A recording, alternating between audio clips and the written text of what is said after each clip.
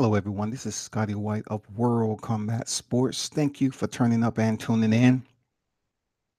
I thought I'd come on here and speak about the recent incident that just taken, the news that just broke over the airways about boxer Maxim Dadashev, 13-1. He contended on a televised fight, which everybody who watches boxing pretty much tuned in to. He was a super lightweight. He was in there with Subriel Matias. And for those individuals who've seen the fight, you can pretty much, assess that over time, from the mid rounds to the late, his condition started to degrade, from the punishment he was taking from Matias. First and foremost, I just want to, send out those wishes and prayers to his family, because I want to give a little backstory about Dadashev. He was a Russian fighter over here trying to make a living, just trying to earn his green card and everything, competing in one of the toughest sport in the business. And like I always say about boxing, right? It's one of those gateways that you can undertake to make a living, but you're going to go through the rigors that demand you to, understand how tough the sport truly is. It has a lot of adversity that comes with the sport of boxing. It really doesn't have a template. Anyone from all walks of life can compete in the sport. And Dadashev was a fighter over here trying to make a living for his family. He was hoping to get a green card by competing over here in the sport of boxing. Unfortunately, this fighter, like so many who come over here, he wasn't able to complete that dream of his, especially coming from a neighboring country. You know what I'm saying? A lot of dreams that went into that. I'm pretty sure, he spoke it over with his wife, and it was just one of those trips that they had been through before, the routine and everything. Hey, hold on for a second. I'm gonna drop this. I need to drop this link. Hold on for a second.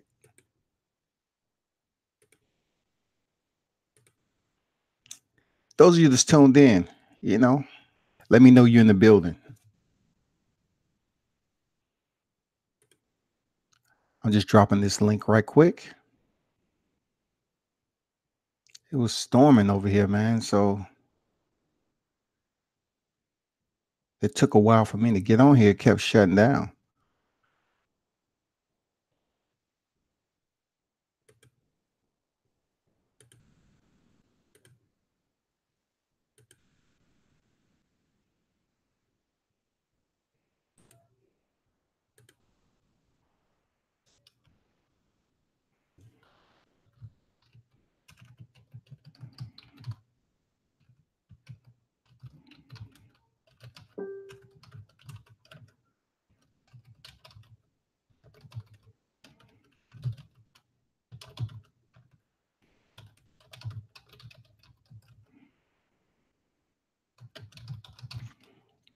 So, like I was saying, this past Friday, 13-1, Maxim Dadashev, a fighter, Buddy McGirt, who, when you saw the replays and everything online, Buddy McGirt was pleading with this guy to stop the fight because he was taking too much punishment. And he did everything possible to convince this fighter who was willing to fight on, even though he was probably feeling like crap. He was feeling punished. He was feeling like he was on his last end of his energy and wits. You know what I'm saying? But when you have the adrenaline going and everything and you in there contending, guess what? You're doing what that comes natural to the fight game. You know what I'm saying? You buckle up, you buckle down, so to speak, and you bite your mouthpiece and you keep going. And Buddy McGirt was pleading with his fighter that he was taking too much punishment after 11. Say, hey, I want to stop the fight. I want to stop the fight. And I'm not sure if it was his the other trainer that was just standing there, but Buddy had to say, okay, let's be honest with me. Be honest with him. He's taking too much punishment. It doesn't matter where the fight was at the time. From his assessment, it didn't. It wasn't able to move forward because every little moment, sometimes in these fights, it only takes a little bit more time for somebody to lose their life, because we really don't know how bad off, unless we visibly see it. We don't know how bad off a boxer is, when they taking punishment. It's just all about what an experienced eye, like Buddy McGirt and others, can assess from the punishment from the first round until the time it will stop.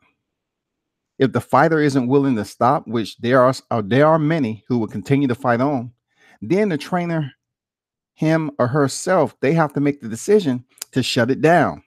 And Buddy McGirt was pleading with Maxim, "Hey, Max, I'm gonna stop the fight. Please, Max. Please, Max. Please let me stop the fight. Please, Max." This is Buddy McGirt, one of the good guys in boxing. He's trying to shut the fight down.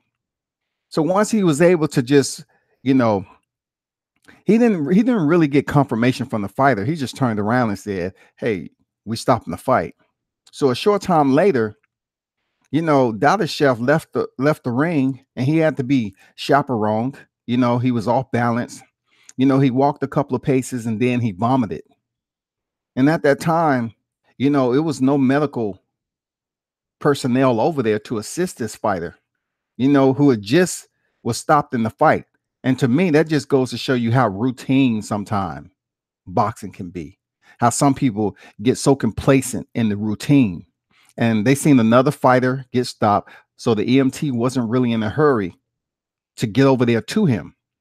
It's not until he got in the back, outside the door, is that he was groggled, disorientated, and he really couldn't walk on his own cognizance, right? So that's when the stretcher pulled up, and they was able to buckle him in and put him in the back of an ambulance and take him to the nearest hospital. At that time, they did determine he had to undergo emergency brain surgery. I've seen this before, where someone had to have their brain removed. A friend of mine was hit by a car. Well, I had some guys on a motorcycle, and a friend of mine hit by a car, and they had to take off a part of their brain so it can swell outside of the skull to prevent further brain damage. And that's exactly what happened here. But unfortunately for Dadashev, he was too bad off. I'm not a doctor; it's outside my scope of expertise. But he ended up passing away. Hold on for a second, people.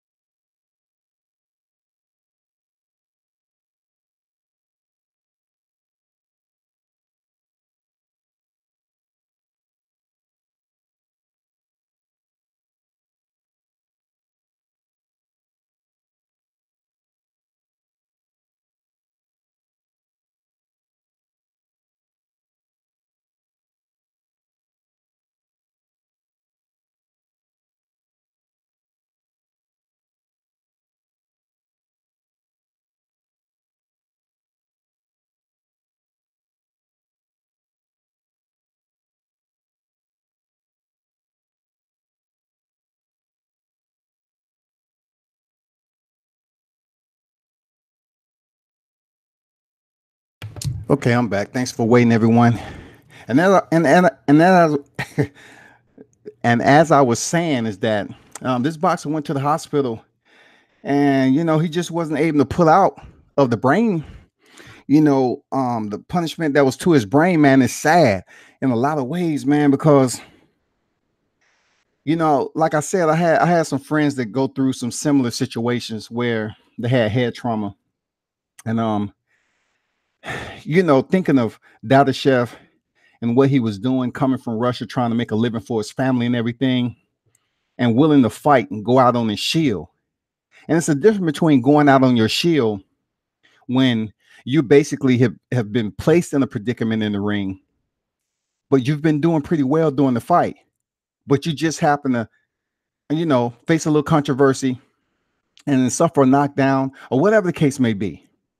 And your referee might have stopped it prematurely. And it's that difference of going out on the shield as Dadashev when he was fighting Subriel Matias, who was really punishing him. It didn't look really bad, but over time, his health dilapidated. And in that process, when you seen him get hit with those shots, especially to the body, it truly depleted some vigor for him to fight on. And that's where the trainers come into place. That's where the Buddy McGirts come into place, where they're assessing their fighter's condition. And that's the concern that took over Buddy McGirt to say, please, he's pleading with his fighter. Please. I know what you have going on. I know you're fighting for your family. You're 13-1. I know what you're trying to do. You're trying to make a living. You're trying to fight on. This fight is very important. He was fighting an undefeated fighter, man. Subriel was undefeated. And the good thing about it, he was, Buddy was just able to just draw the line and make the decision and make the call. But you can't sit up here and say it was too late. You can't put the culpability on Buddy McGirt. You cannot do it. Because when he was in the corner and he was out of it, in the sport of boxing, he was still fighting on when he was taking punishment during that bout. He was still returning at times. And, it gets a little tricky with trying to figure it all out. But this young warrior, this soldier, man, contending in the combat sport in the art of war, passed away, 28 years old, man. And, it is a moment where it awakens you to how serious the sport of boxing is. It is, it takes you to a different area. It really have you cogitating out here about the guys that's on the regional level and how tough it is to fight your way up to even get on a televised card. We joke about it in certain areas on fights. We were just joking about the Pacquiao and Thurman fight. But when you see a fighter like this who's fighting for his family to be able to come over here legally with everything that's going on to get his green card, it just hits you on a whole nother level, doesn't it? L. Walker said, big up Mayweather. Lucer said, oh my God, he was my favorite boxer.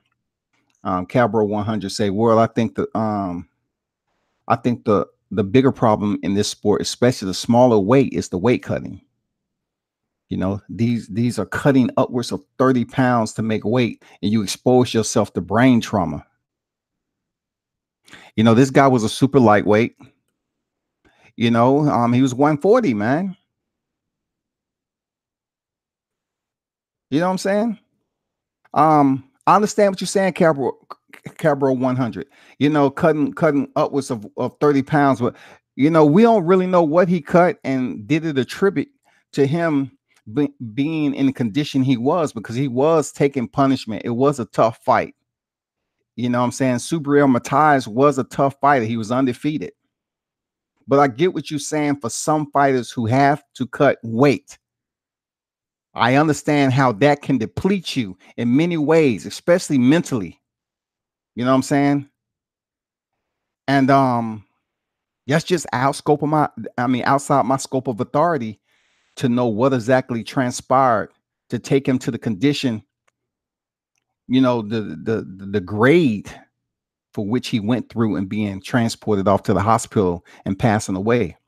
Cabro said, these fighters go into fights already dehydrated and then lose more water during the course of the fight. Now, compound with someone hitting you repeatedly. Hey, I agree, man. It's a tough sport there, Cabro. I get it. I totally get what you're saying, man.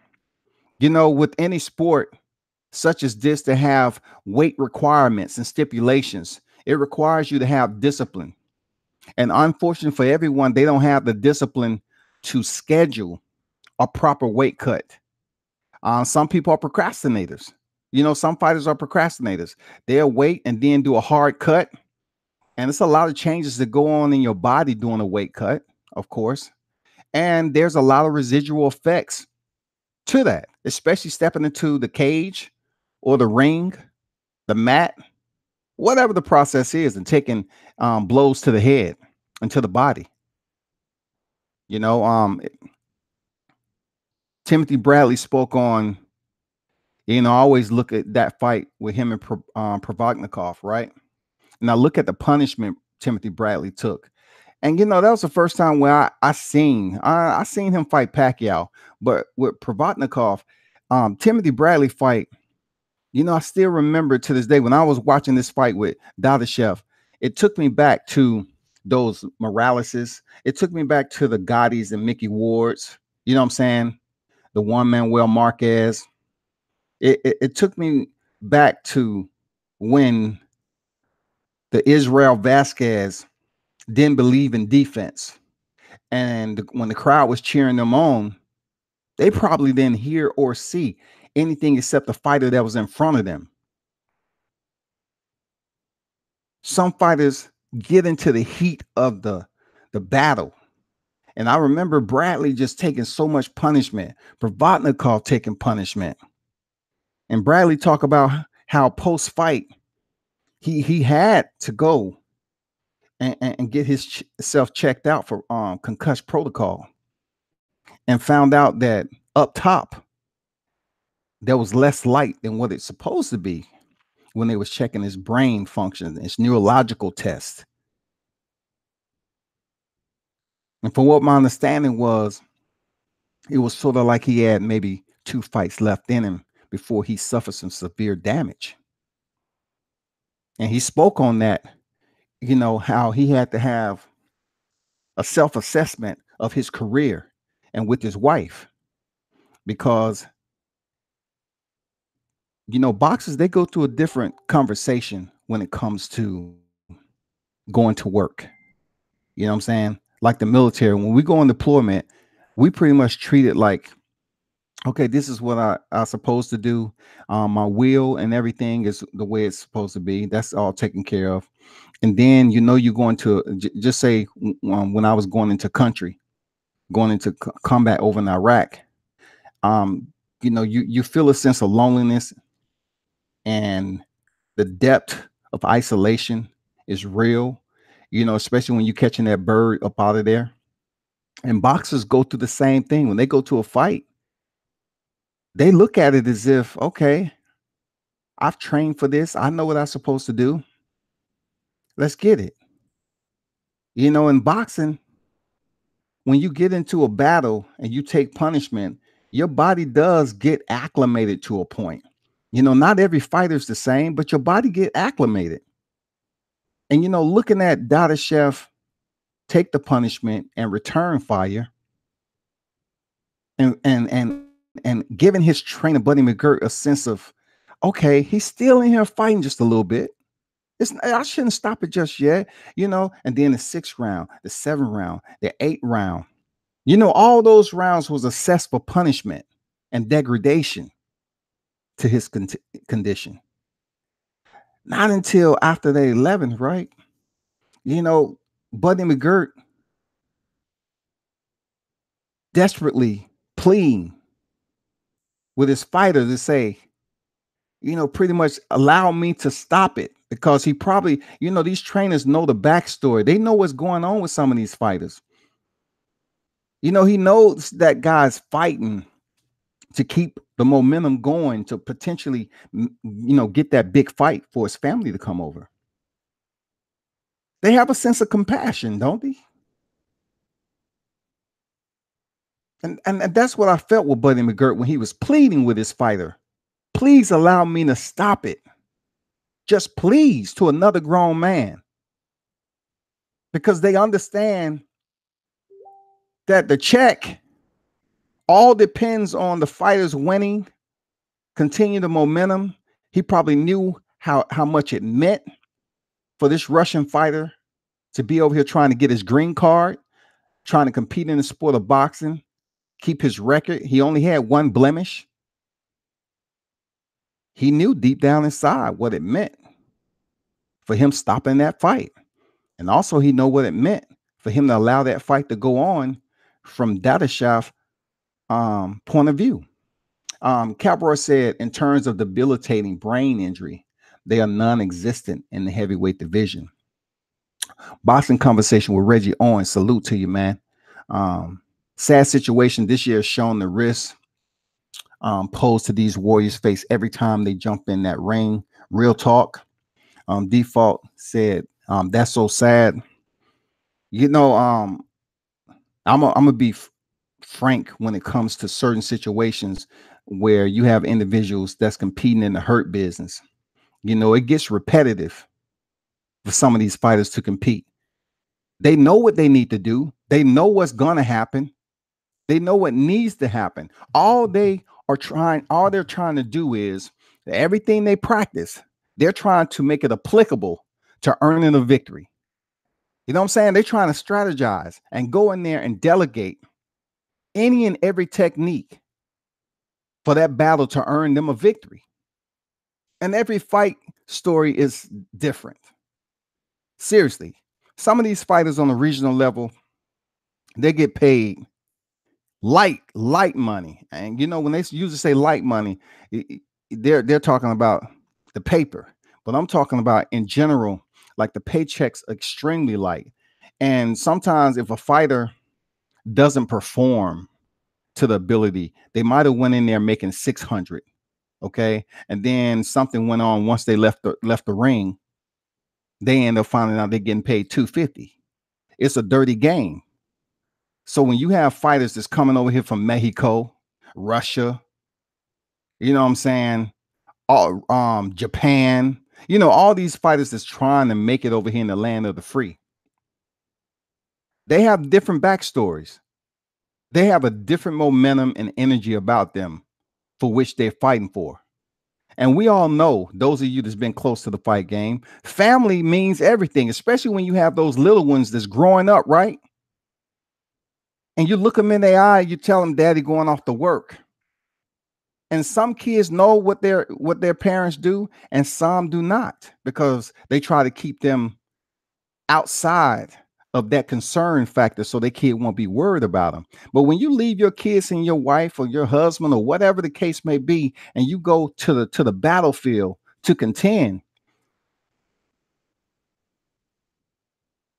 you get acclimated to the travel. You get acclimated. You say, I know what I got to do. I've watched film. Hey, he or she is a tough fighter. I have to go in there and do what I got to do.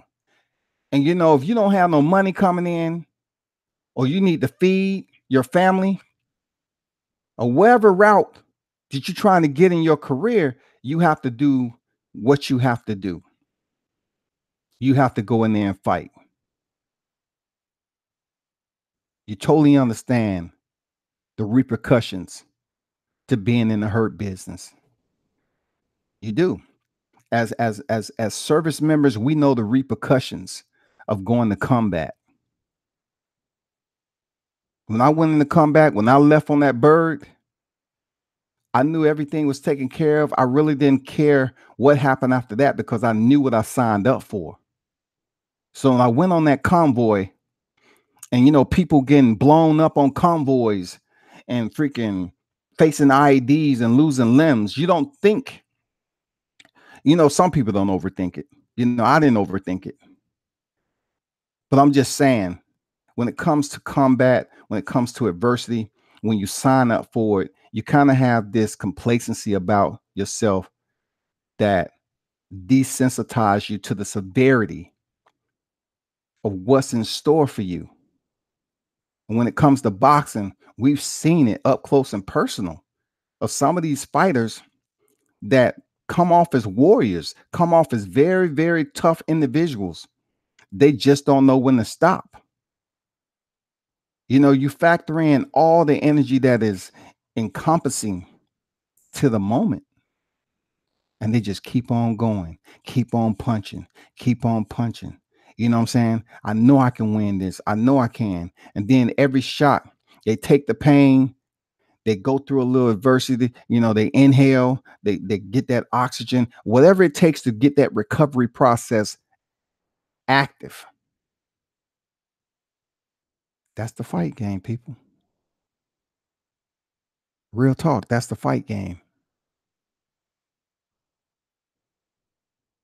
Salute to the warrior.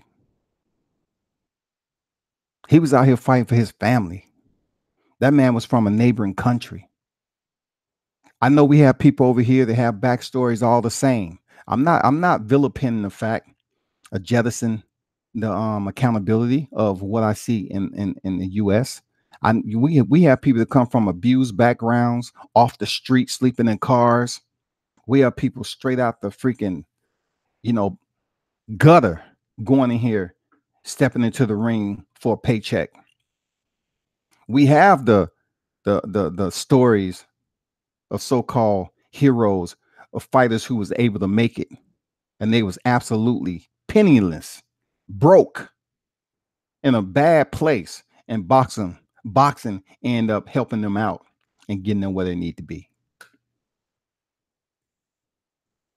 What's going on, Cornelius? Salute, man.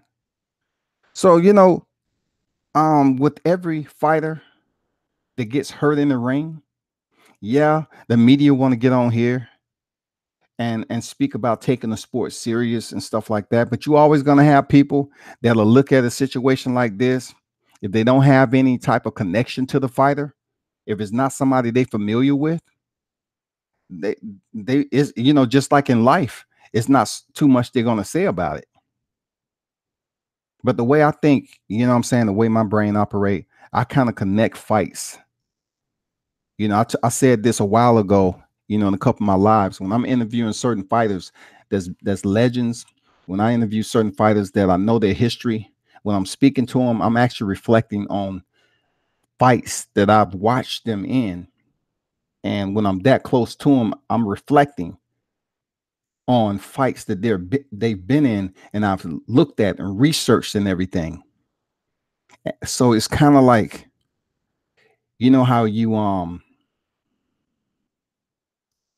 be thinking outside the box sometime, like you dare, but it's not daydreaming, but you're just up here, and you're pondering elsewhere, thinking about a subconscious situation when you're in the presence of a fighter, and you know what battles they've been in, but yet you're thinking at that time while you're speaking to them.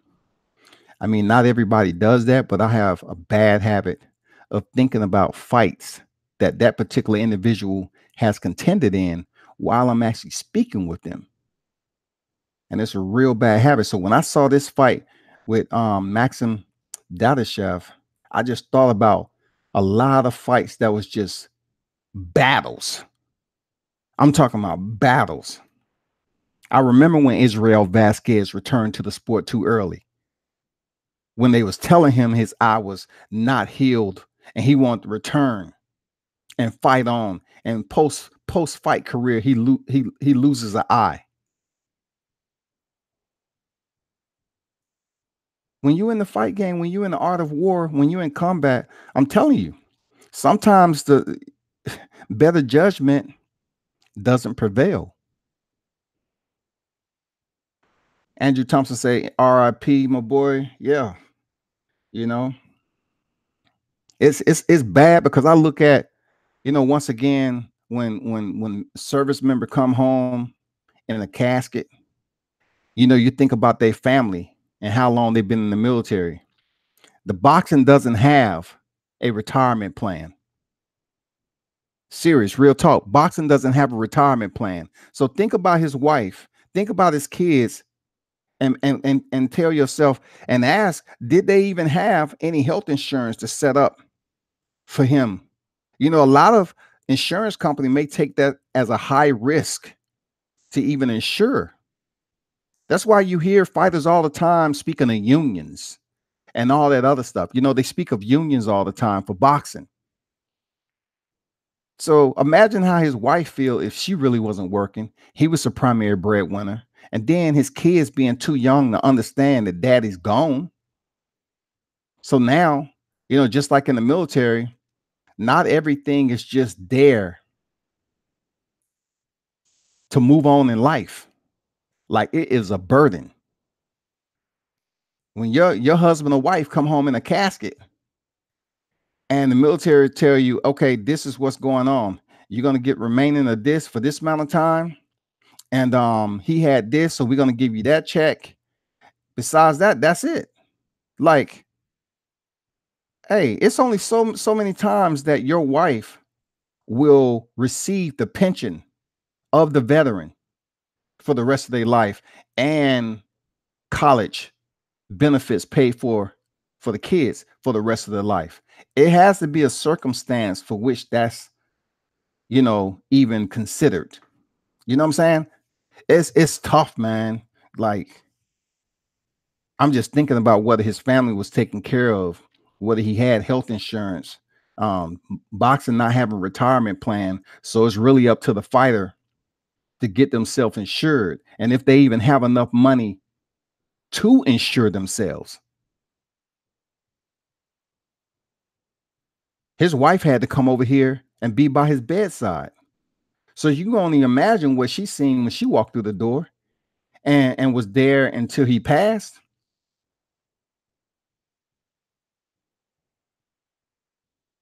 That's the deepest as it get. Serious. It's as deep as it get. Like when I've been next to the apron, sometimes I'm just looking through the camera and I'm just zooming in on certain fighters and I can see the expression. I can see them getting hit with shots. I can see them getting hit with body shots. I can see the expression up close and personal. But when they get knocked out and they get stiffened and they fall face first to the mat and they ain't moving, it's just a different type of feeling that you get. Like, damn, this boxing shit is real life. It's crazy.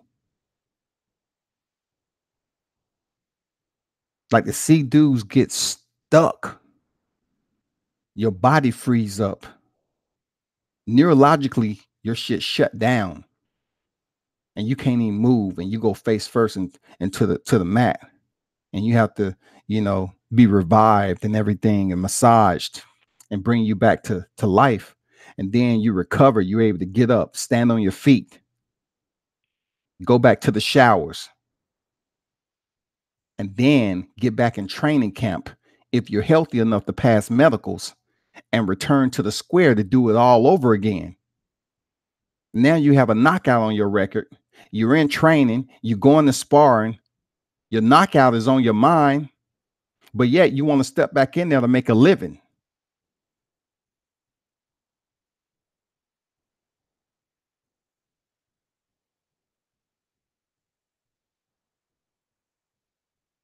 The reciprocation is real. It's absolutely real, man. It's a reality like no other. That's real talk, man. I still think about Panama Lewis, man, and his fighters, Luis Resto, how Panama Lewis removed padding from the glove and manipulated. His fighter had already had losses. I think Resto had like 7 losses already. And if you don't know about Panama Lewis, he was one of the only trainers to be banned from the sport of boxing for life because he cheated. You know what I'm saying? It wasn't like he was gambling. Like Pete Rose did in baseball on himself or something like that. But in a fact, he did place money on his fighter, but he owed money to people. So what he did was remove padding from the gloves, and he went in there and gave Billy Collins a beating. You know what I'm saying? And Billy Collins was undefeated at the time. And not until post fight, when you know Resto went over there and shook the hand of Billy Collins' father. He felt the gloves and was like, shit, it feels like there's no padding in these gloves. It alerted him immediately to the point where he made a complaint. They confiscated the gloves and kept them in the car for a certain period of time. Panama Lewis was up there trying to say that the gloves was tampered with while they was in the back of the car or whatever. They ended up taking them to the lab and found out that the padding was removed. Luis Resto knew that the padding was removed, and both of them suffered the penalty. Resto got 3 years, and Panama Lewis, they sent him to the hole. Like, I forgot where he went, where it was Rikers or what, but they sent him up. They banned him from the sport of boxing for life. And Billy Collins, look, Billy, he lived. But the messed up thing about it fucked him up. The punishment that he endured fucked him up. And he ended up dying. They say it was more so a suicide attempt or whatever the case may be, but he ran his car into a barrier or whatever, and ended up killing himself in a car accident.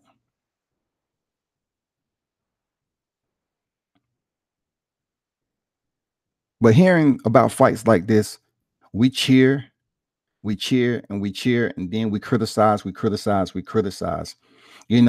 would be a hypocrite to say I haven't criticized a fighter that I felt that wasn't taking that much punishment. I'm not the one in the ring, right? But I'm just saying, I've been there in that position where I said, it doesn't seem like this fighter's taking too much punishment.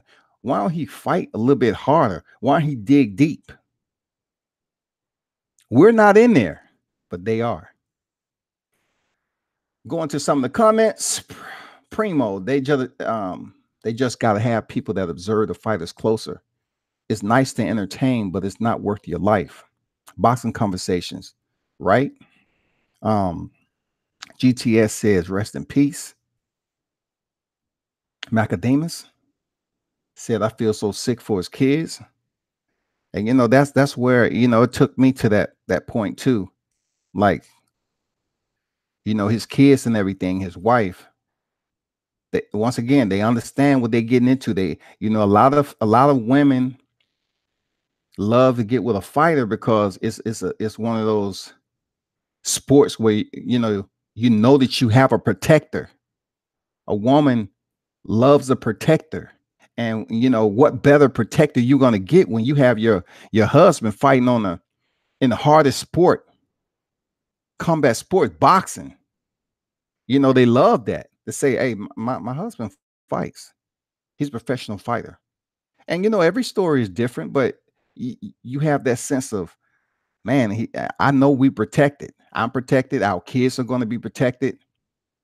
You know what I'm saying? And then you stay in the sport and sustain health to the point of seeing your kids grow up to the point of them stepping into the ring. We've seen it.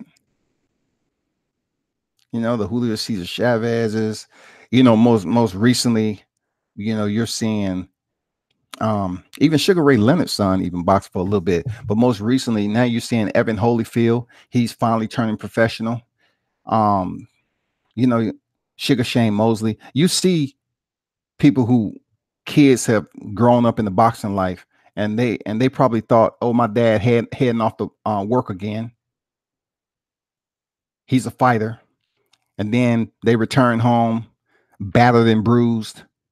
And then somehow, some way, they kids, once again, I like using this A word, they get acclimated to seeing the bruises, the scars, and the pain of recovery.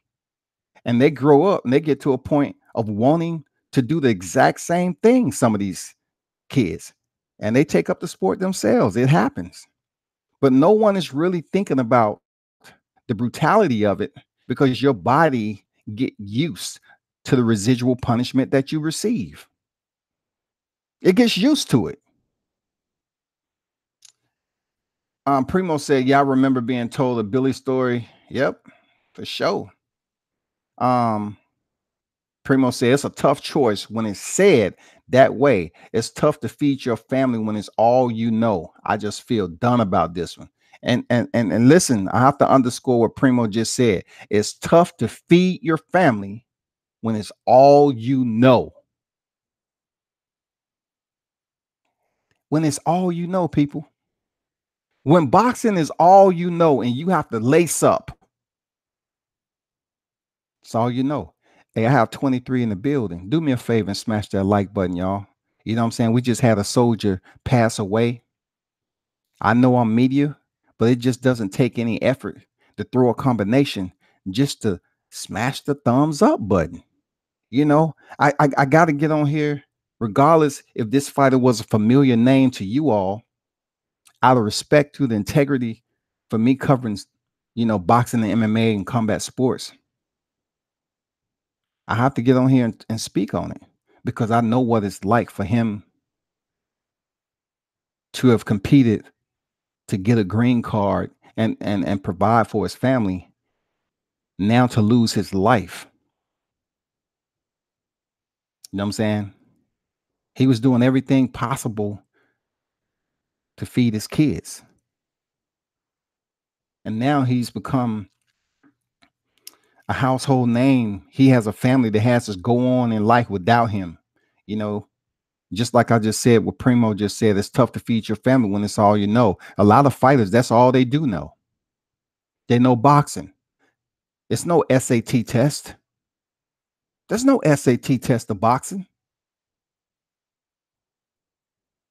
Some of the most astounding stories in the sport of boxing is what? Individuals that took up the sport for whatever reason they chose to, whether it was because they was being bullied, because they was, they had family in the sport, they was curious about it. Boxing has a plethora of freaking backstories that are book worthy. There's no template to the sport of boxing. The turnstile for which rotates in and out is every day. You have somebody going into the sport of boxing for their own reasons. And some fighters get in here and find out they damn good at throwing combinations and taking orders to the point of recession and be able to remediate that in a way to basically disrupt the rhythm of their opponent. And it works out. Some will make thousands, some will make millions.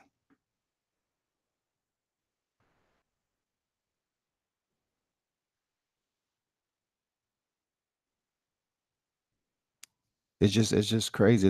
It's a crazy situation to think about, you know. Hey, those of you that's in the building, we just had a boxer. If you combat sports fan, smash the like button for World Combat Sports. Only have 5 likes right now in this video. I'm in here talking about Maxim Dadashev, 28-year-old fighter.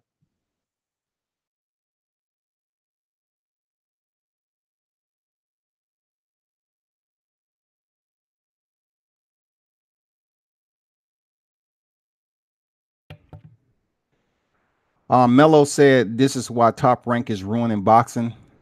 Macadamia said, "I don't know. See a like. I don't even see a like button. You see a thumbs up button? It's a thumbs up button, man. The like button is a thumbs up. Okay.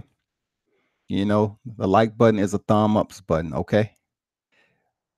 Um, Andre said boxing is not a sport.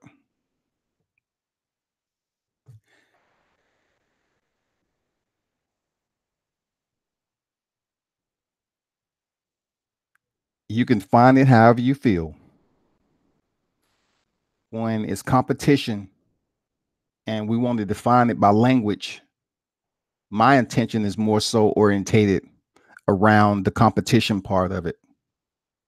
You're competing. You're competing on levels to make it to a certain pinnacle, which is the championship crown, to earn a title. Whether it's a sport or not, it's really not my concern, to be honest. That's very, it's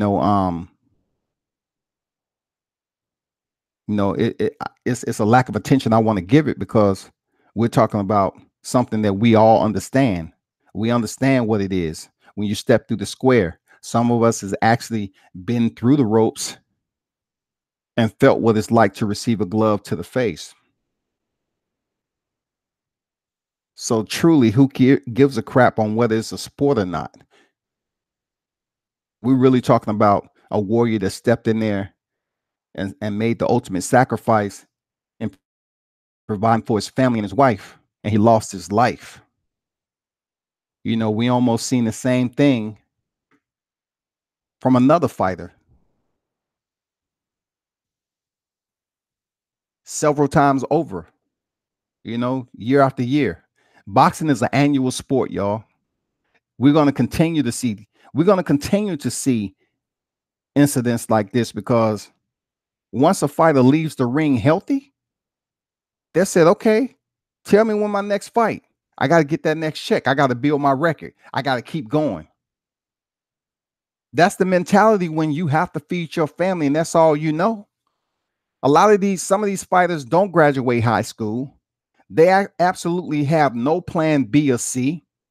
And that's why they're truly focused on the rotation of getting back in training camp, especially if they didn't have a hard fight, taking a little time off, getting back in training camp, and then returning to the ring and building up their record. If they plan on making this a career, definitely their attention span is for the next fight to increase those numbers in the paycheck, to get their name out there and become one of the fan favorites, and hopefully they're able to get their shot. And like it's been said before, once they get their shot, those who are in the sport for a career path, you know, to make some out of it, they get the title shot. They seize the moment. Academics say been doing this a while. Glizzy said, why couldn't they save him? They did try to save him, man. He was in the hospital. They took a part of his brain out. And you know, so the brain can swell outside the skull, because if you leave the brain in there and it swells up inside, we already know what happens in that, you know, in that particular situation. You know, we all know what will degrade and how brain dead. You know, look at Cologne. Cologne is still suffering from his fight. You know what I'm saying? He's still suffering. He's still in rehabilitation. It's tough, man. Really, it is. It's tough.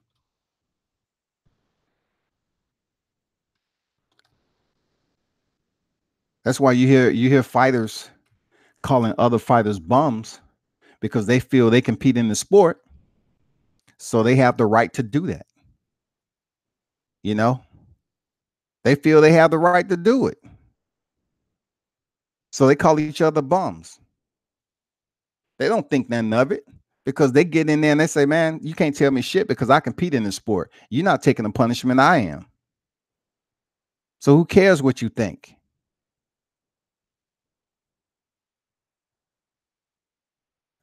That's real life, man.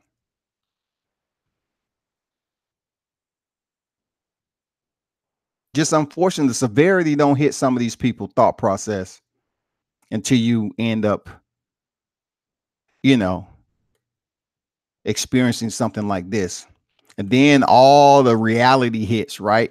People still, like, some people feel a little bit of sympathy and understanding the entire picture for which this Dadashev was going through, and then others truly don't care. That's just life in general, man. You know, they really don't care that he had a family and kids and he was trying to get a green card by winning. He was 13-1. He was trying to do the damn thing.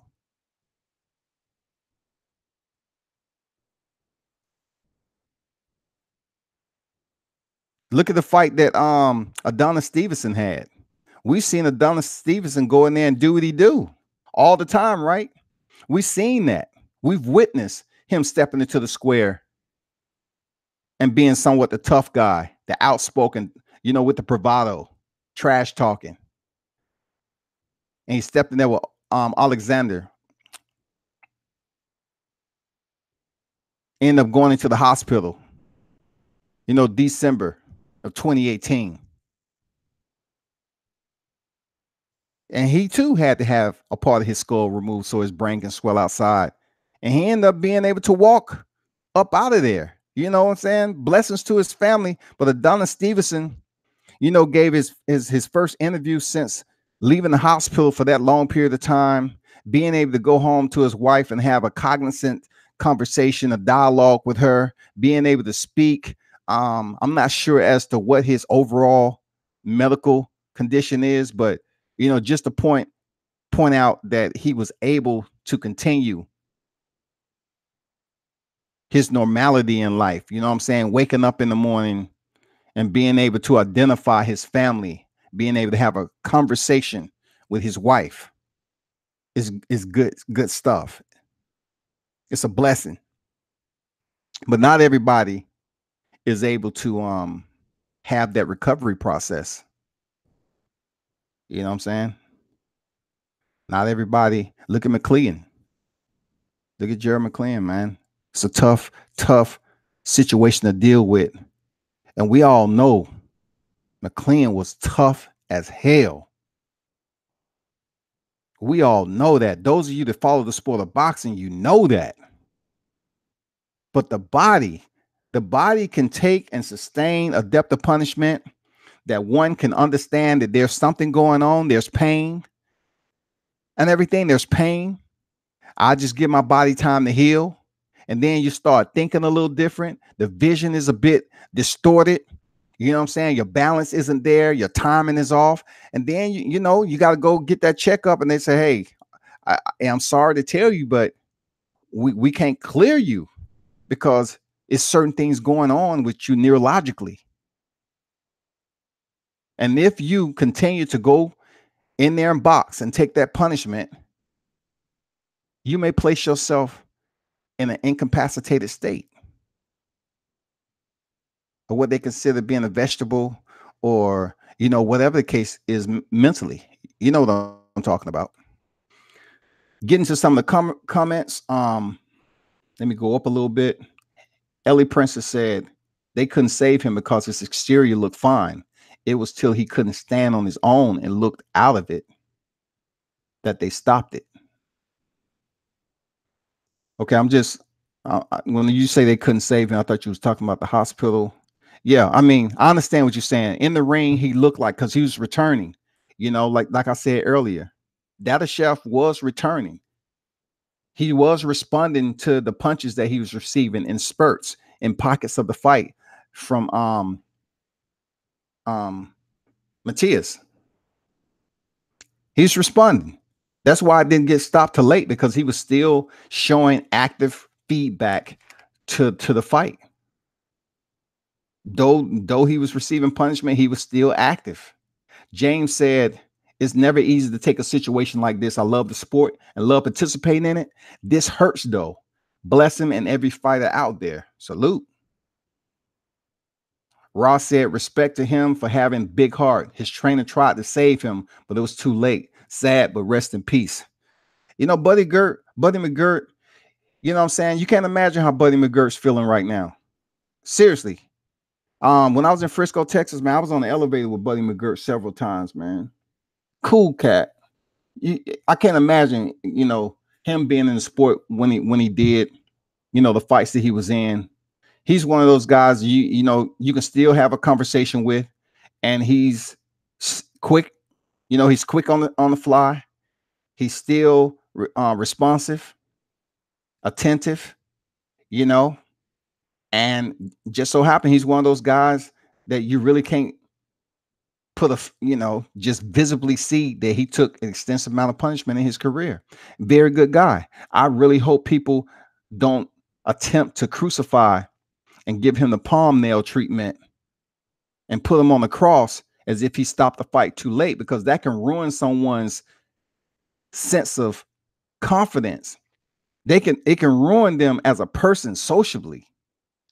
You know what I'm saying? It can do a lot to a person like Buddy McGirt. 1 minute you over here, your first training camp with Sergey Kovalev for his rematch with Alida Alvarez, and he does wonders, man. He looks great and everything. And then you go a couple of fights and you run into a fight like this with Maxim Dadashev, and people are going to be questioning whether you stopped it too late. I heard Kerry Champion on ESPN ask that very question. Do you think it's anything that Buddy McGirt, his trainer, could have did, to stop that fight earlier than, people always want to talk about things in hindsight, but yet when it's prognosticated, they say, you're just overthinking it. You're just overthinking it. Why would you think there's a possibility he can go in there and get killed? He's been doing this 15 other times. He's experienced vet. Why would you prognosticate negativity like that? I'm telling you, that's life. If Buddy McGirt would have said to his fighter, hey, Dadashev, I understand you're a tough fighter, but, after the 11th round, I'm going to stop the fight because I just think this guy's going to be too much for you. And then, he would have said, you don't have confidence in me? I need another trainer because this guy's negative. Moving on. Boxing Conversation said, right, I forgot about Cologne. Yeah. Come on, Pritchard Cologne, man. Come on, man. Look at some of his fights, man. Dude can box. Salute to the OG Cologne, man. Still out here recovering, man. This is a rugged sport, and that's why I'm against the use of the word laboring to fighters bums. Hard way to earn a check. Hard way. Hard way to earn a check. It might not require you to take some tests, the SAT and all this other stuff that goes on, in the corporate world, taking these preliminary tests and see if you are proficient. You know what I'm saying? They always like using that word proficient in being hired to do this job. Well, boxing, to show that you're proficient, sometimes require taking punishment, sometimes require facing adversity. That's just a sport that's been for a long time. Ellie Princess said, I agree, Primo. He was checked. There were a couple of rounds where after he took a beating, he looked like he was coming back and was landing good punches. Yeah, he was. He was responding. He was reactive. He was letting the people know that he was still in the fight, y'all. Maximum was still in the fight. We really can't assess, man, how that man felt. Only thing we can do as we was watching this fight on TV is just like was just said. You know what? We really can't, just check the box on he was in a bad place and they should have stopped the fight earlier because he was returning. He was responding to the action. He was still trying to go in there and contend.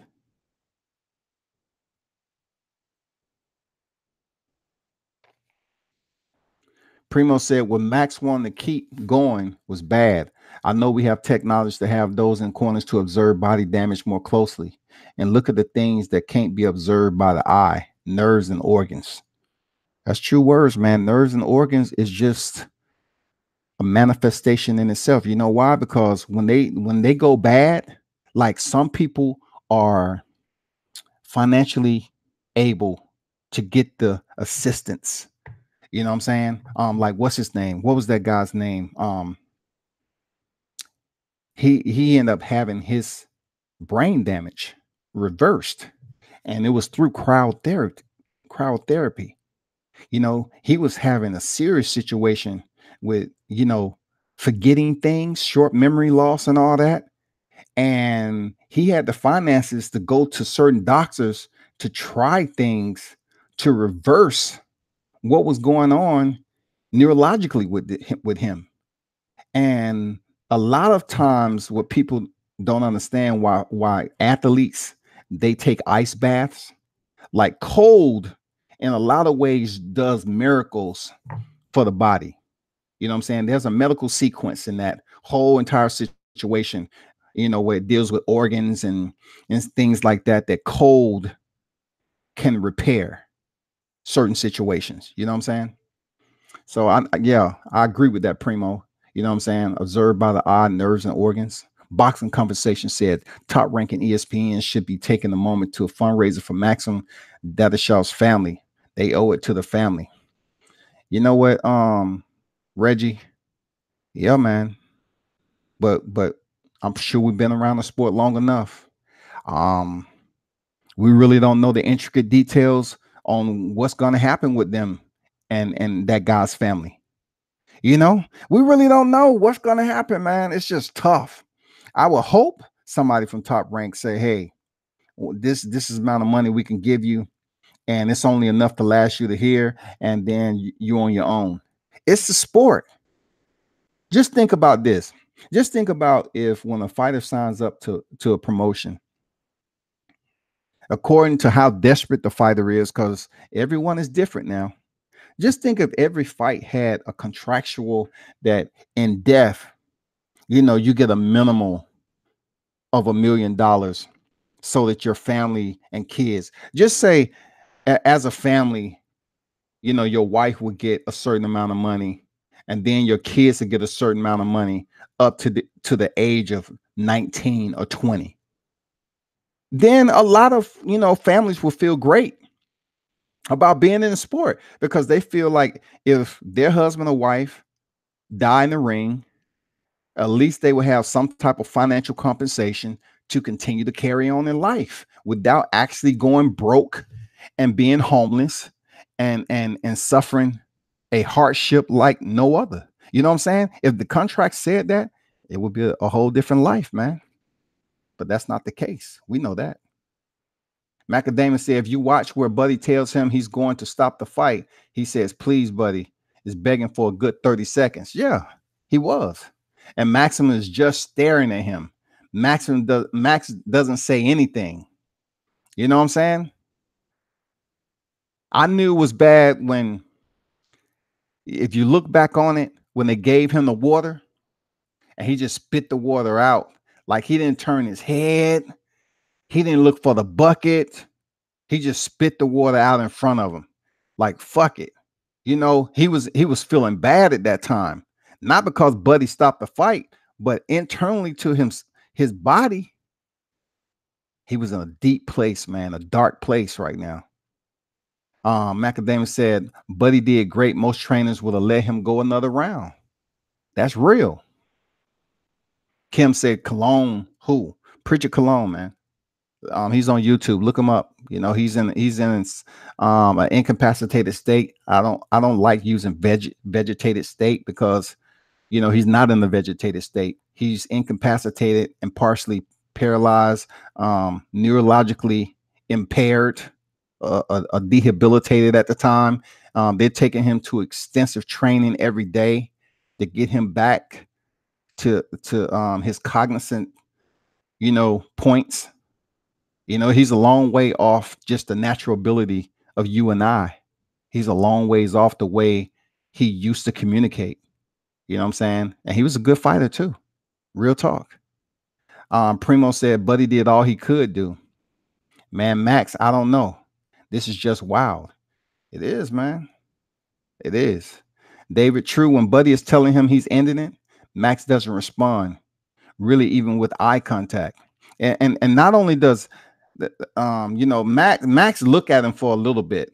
That's why Buddy was just up close and personal, because he was up there to let him know, hey, I'm here for you. I'm looking out for you. Like he's almost about to give him a hug, but the fight wasn't over yet. So when Buddy was that close, face to face with Max, he was like letting him know, man, I feel for you. You're taking too much punishment, Max. Please, Max. Please let me stop it, Max. He's giving that guy every benefit of the doubt. You know why? Because he knows what type of dude he is outside of the ring. He knows the conversations that him and his fighter has had. He knows his family. He's seen his wife. He knows he's trying to get his green card. He understands what is going on with the entire package and why this man is in there fighting. Buddy McGirt knows the backstory, man. And he just wanted to give his fighter the up close and personal and let him know, please, man, let me stop it. It'll be only your second loss, man. You can return and fight again. You're only 13-1 right now, man.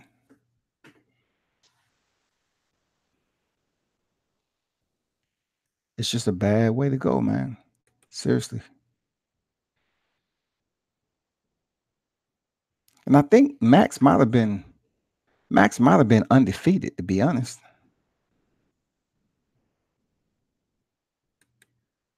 I think he might have been undefeated. Yeah, Maxim, he was undefeated, come to think about it. Both fighters, Subriel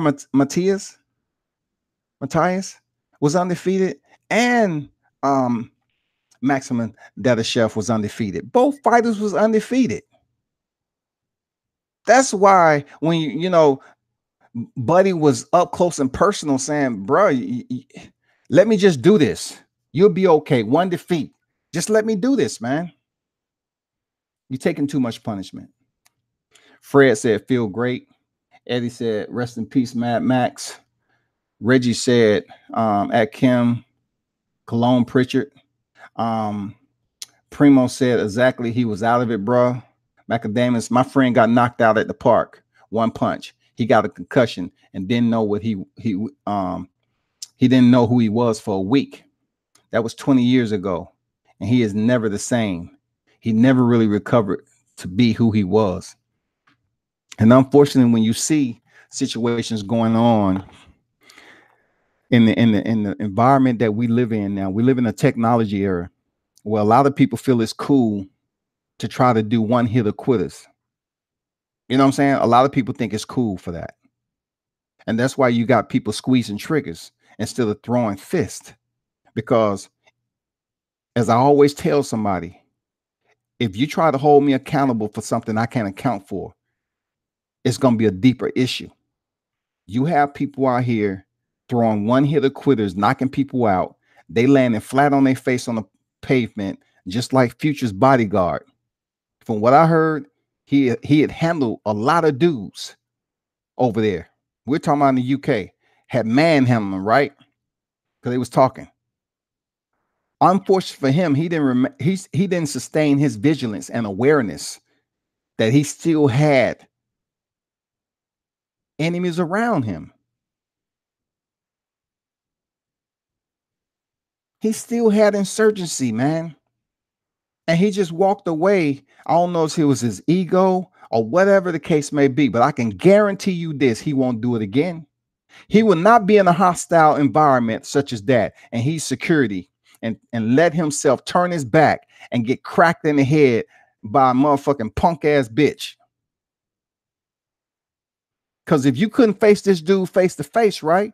And you couldn't mirror up with him and throw hands that way, you had to wait till the man was walking away and then walk up behind him and hit him. And he fell dead on his face, man. So we don't even know what's going on with that situation. But we live in an era where everybody want to put shit on World Star. It can be from kids, youth, to grown ass adults.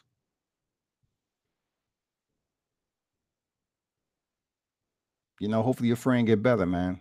Like I was saying earlier, my friend was hit by a car.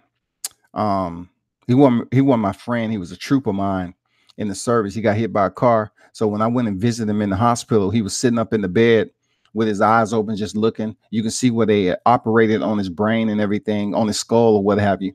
And he was just looking straight ahead. So I'm thinking about conversations that we used to have about miscellaneous stuff, home and stuff like that, just talking about missions that's coming, all this other stuff. And me not really understanding how bad off he was. I walked in the hospital, his room, and I said, hey, what's up, man? He didn't say anything. So, it's not for me to sit up there and talk about, because it's been so long ago, to call the nurses, any type of obscenities or whatever. But they could have told me how bad he was, that he wouldn't respond to anything I had to say. So I'm up there, I say, hey man, what's good, man? It's good to see you up in the bed. I'm up here talking to him. This is Marine.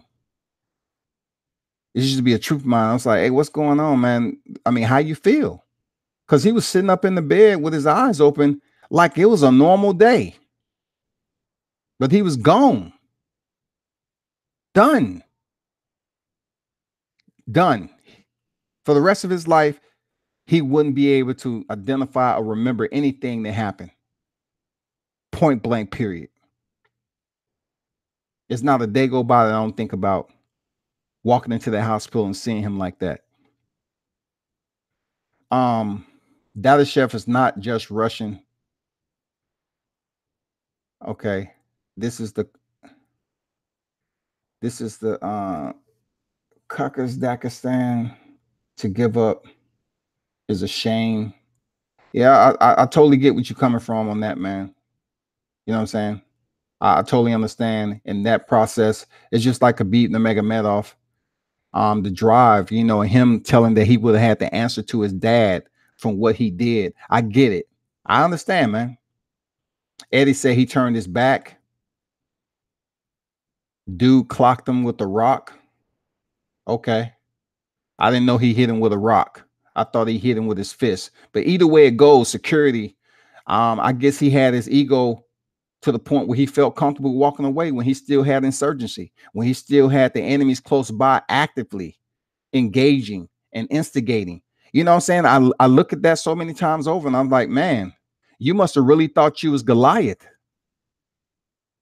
because you never should have turned your back on the hostiles. You should have always kept them in your visual, always. And they knocked that man out cold.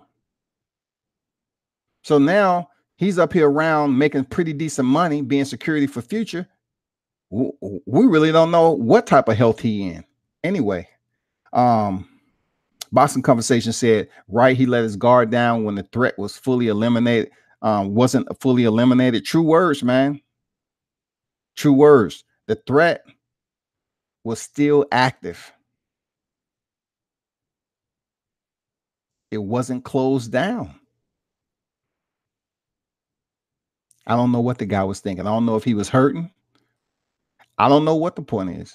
But anyway, it ain't about him today. It's about Maxim Dadashev, a warrior who's in the sport of boxing, who passed away from his injuries. I really, you know, my prayers go out to this young warrior, this soldier, man.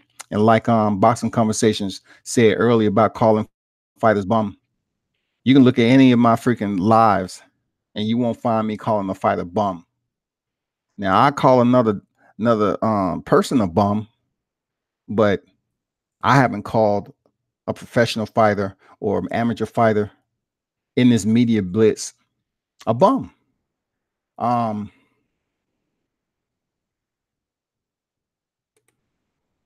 Macadamia said, that's fucked up, Reggie. You right. The nurses should have told you something. Yeah, I'll put that out there. Right. He let his guard down when the threat wasn't fully but yeah, you know, I look at it like I've seen some people. I don't know, man. I just seen some people that that claim they cover the sport, but really they don't have any sensitivity as to what encompasses, you know, the fighter. Like if you show too much care for a fighter, they want to criticize how you basically covering media. You know what I'm saying? If you really aren't harsh on fighters and call it for what it is, just say a fighter go in there and they don't have a really good fight. And you hear some of these media outlets out here dogging them out and saying, man, they ain't shit, man. They overhyped. They ain't nothing. You know, just like we seen recently. We see Teofimo Lopez step in there and Masayuki Nakatani. And he didn't look so good. And people was dogging him out. But before then, when he knocked out Mason Menard, he was the man, homie. When he knocked out Magnolino, he was the man. You know what I'm saying? It's all about the appetite, because boxing fans, along with MMA fans, man, they're very entitled. They're not the ones lacing them up. But goddamn it, you going in there showing out, they get comfortable. They get spoiled. Just like Josh Greer. Josh Greer bring a pillow to the ring, right? He tell his opponent night-night. The crowd in Newark was very harsh to Josh Greer. But I seen him fight for 12 rounds for the first time and he boxed. It's called boxing. What the fuck are you looking for?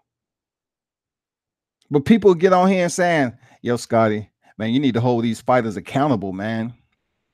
I say, so what you mean? You want me to go out here and disrespect them every time their performance is not right? And of course, they're going to come at me about some fighters who I support. Man, you need to keep it 1,000 about Deontay Wilder, man. You know, he's this, that, and the other. You know, you need to talk about what the other media outlets talk about. But let me ask you this, you know, is the fighters winning? Are they boxing? Because you have fighters that'll glorify Floyd Mayweather, but yet they will complain about a boring ass fight when someone actually have to apply their skill set and technical delegation to earn a victory. They mad.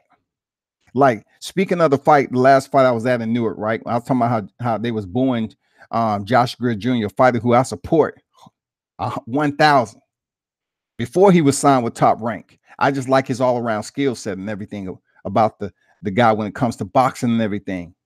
But then again, when I was in Madison Square Garden looking at the Terrence Crawford and Amir Khan fight, guess who was on the undercard? Shakur Stevenson, right? And he actually put a clinic on Christopher Diaz. You think the crowd was freaking cheering him out on like they was doing in Newark? Hell no. I mean, Shakur Stevenson blitzed the shit out of Christopher Diaz. He was hitting him in any way possible from every angle that you can imagine. And the crowd was like up there having sidebar conversations. I'm telling you, man, this sport is crazy. Like, he put on a outstanding performance and they really wasn't even cheering him on. They was kind of booing him. Then he goes to his hometown. That's his hometown. They cheering the shit out of him. But damn, Josh Greer Jr. does basically the same thing. He's fighting a tough Russian, Nikolai Potapov, and he was there to not get hurt. And that's where I look at the comment that was in here. To give up is a shame. I would say that for anybody, but for neighboring countries, I know what you're talking about. I've been all over the world. I totally get it. I've seen the Japanese martial arts on how it's a shame for them in competition to even think about quitting.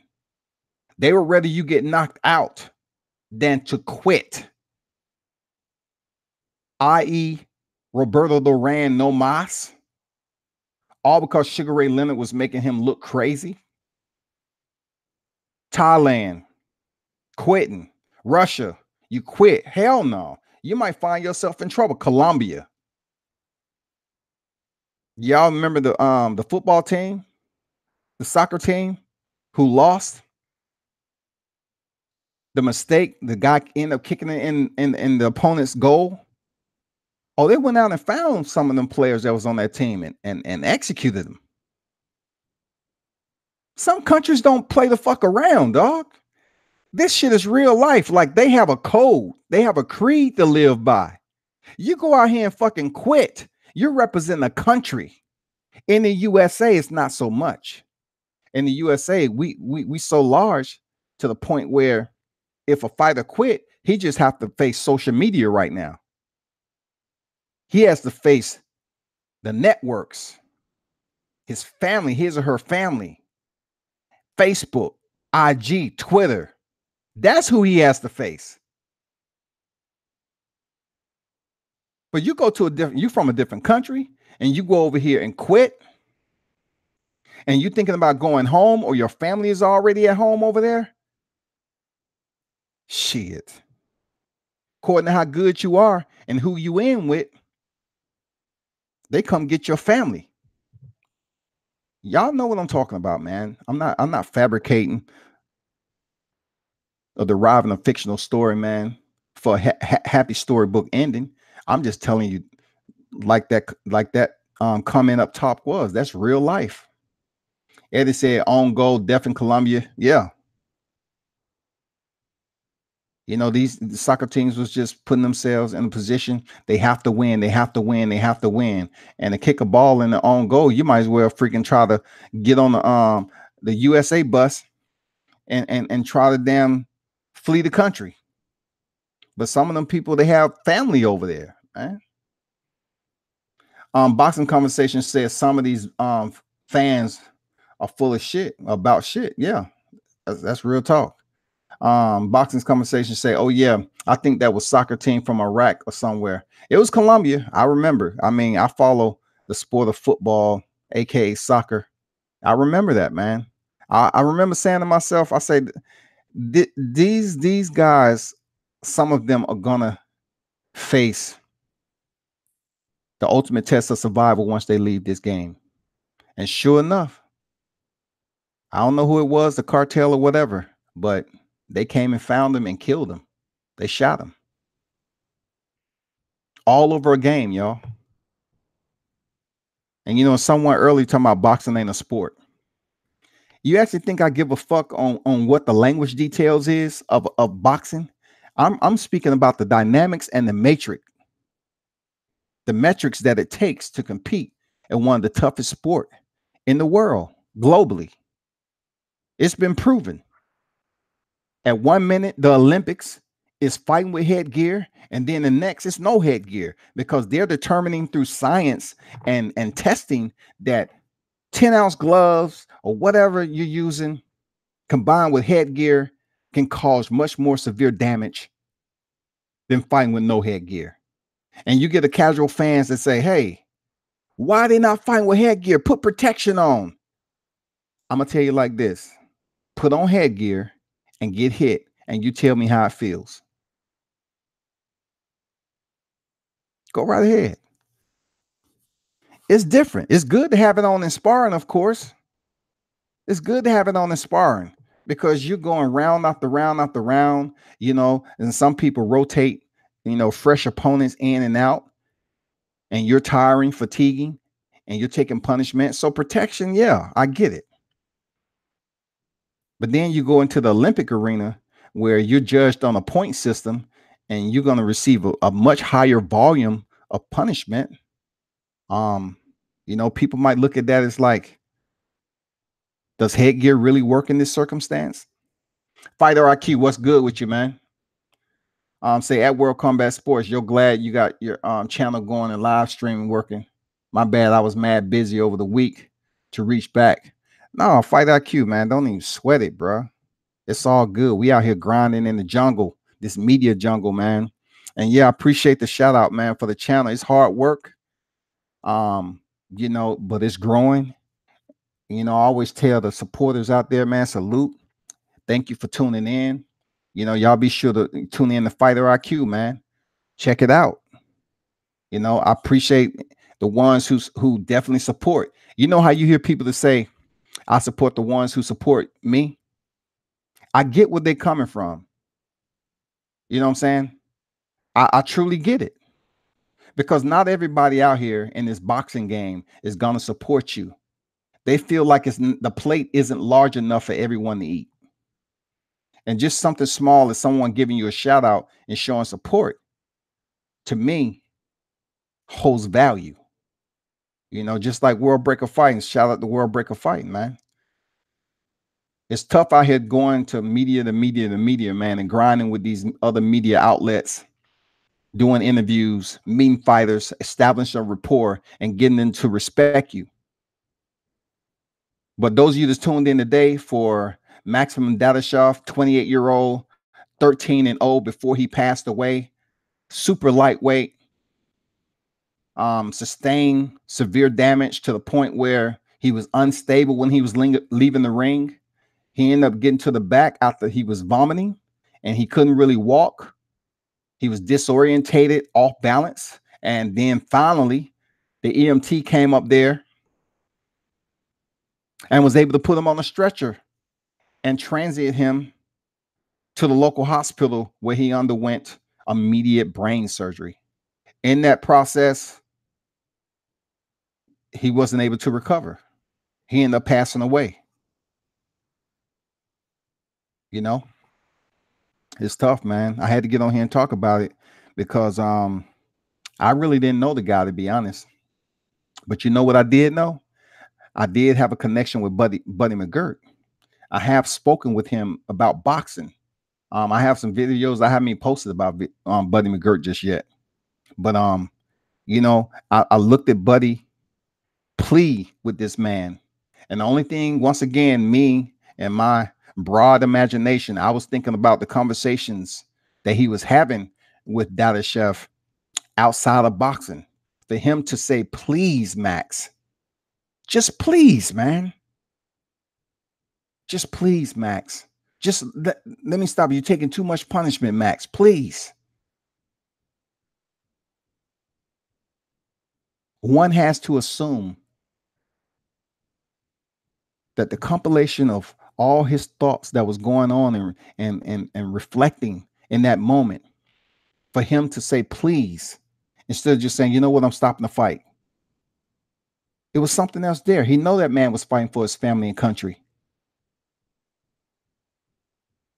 He knew what we didn't know. And like I said earlier, I truly hope that you all do not jump on here and excoriate Buddy McGirt for stopping the fight when he did. That's a good dude, very experienced trainer, one of the best in the game. And I truly hope the media doesn't find a way, because there's a lot of people in the media vehicle, right, that will sit up here and gather up adversity enough to precipitate to the viewing audience to get viewership. It happens every day. It does. And it goes for these media outlets, some of these media outlets too. The adversity of it and everything that it entails, people will sit up here and try to find a controversial topic to get viewership. It happens. But salute Fight IQ. You know what it is, man.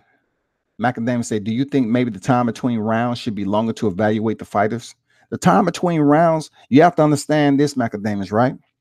You have to understand the network is paying out money for a time slot. You have to understand so much that goes on to the production of a fight card. You know what I'm saying? So 2 minutes, a minute, 3 minutes. Like, look at the mixed martial arts. They have freaking 5-minute rounds. So you say to yourself, like, damn, that's a long time. But then if you want to talk about K1, if you want to talk about Glory, if you want to talk about the old school Japanese, where they used to have a round that was what? Around what? 7 minutes, 8 minutes, something like that. I'm not sure, but they used to fight for that long period of time.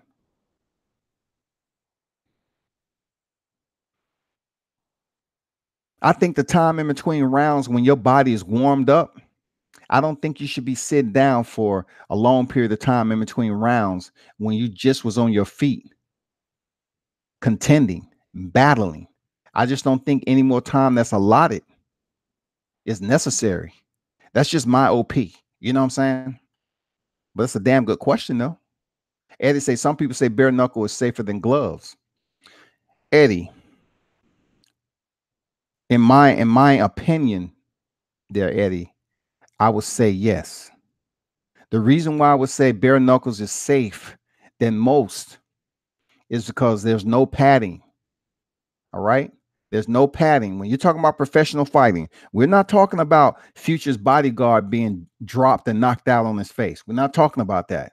We're talking about professional fighters who know how to roll with punches, know how to take punches, and been contending and competing in the sport. So when you take a bare hand and crush it against someone's forehead, jaw, elbows, you're going to feel it. So what I've learned about being in a bare knuckle, the presence of a bare knuckles fight, is that certain people know how to defend a punch. And sometimes it's not with your hands. Like you see some fighters duck their head so you can crack them on top of their head. And who's gonna suffer the most? The one who threw the punch. So you're not going to take as much punishment without gloves due to bone-to-bone contact. You're not. Bones will break, fracture, whatever goes on, and you won't be able to throw as punch as hard as you did the first time you did. I've seen some fighters that I grew up watching, and when I went to bare knuckle fighting, I watched fighters that I grew up in mixed martial arts. You know what I'm saying? I watched them go in there and take punishment, and it wasn't as extensive as getting punched with hand wraps and an 8 to 10 ounce glove on,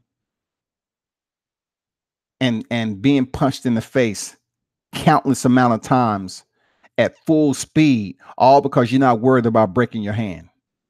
All right. I'm not saying breaking your hand doesn't happen. I'm saying when you talk about bare knuckle fighting, there's a lot more that goes into throwing a punch. The placement of it, you know, how much power you put on it. It really involves a lot to the process. So with boxing, you have hand wraps, nice knuckle cushion, and you have padding in the gloves. So I would definitely say bare knuckle is safer because you're not gonna execute punches over and over again at the same philosophy for which you did when you started the fight. Once you find out your knuckles are cracked or your freaking hand is broken, your wrist isn't right. Hell yeah.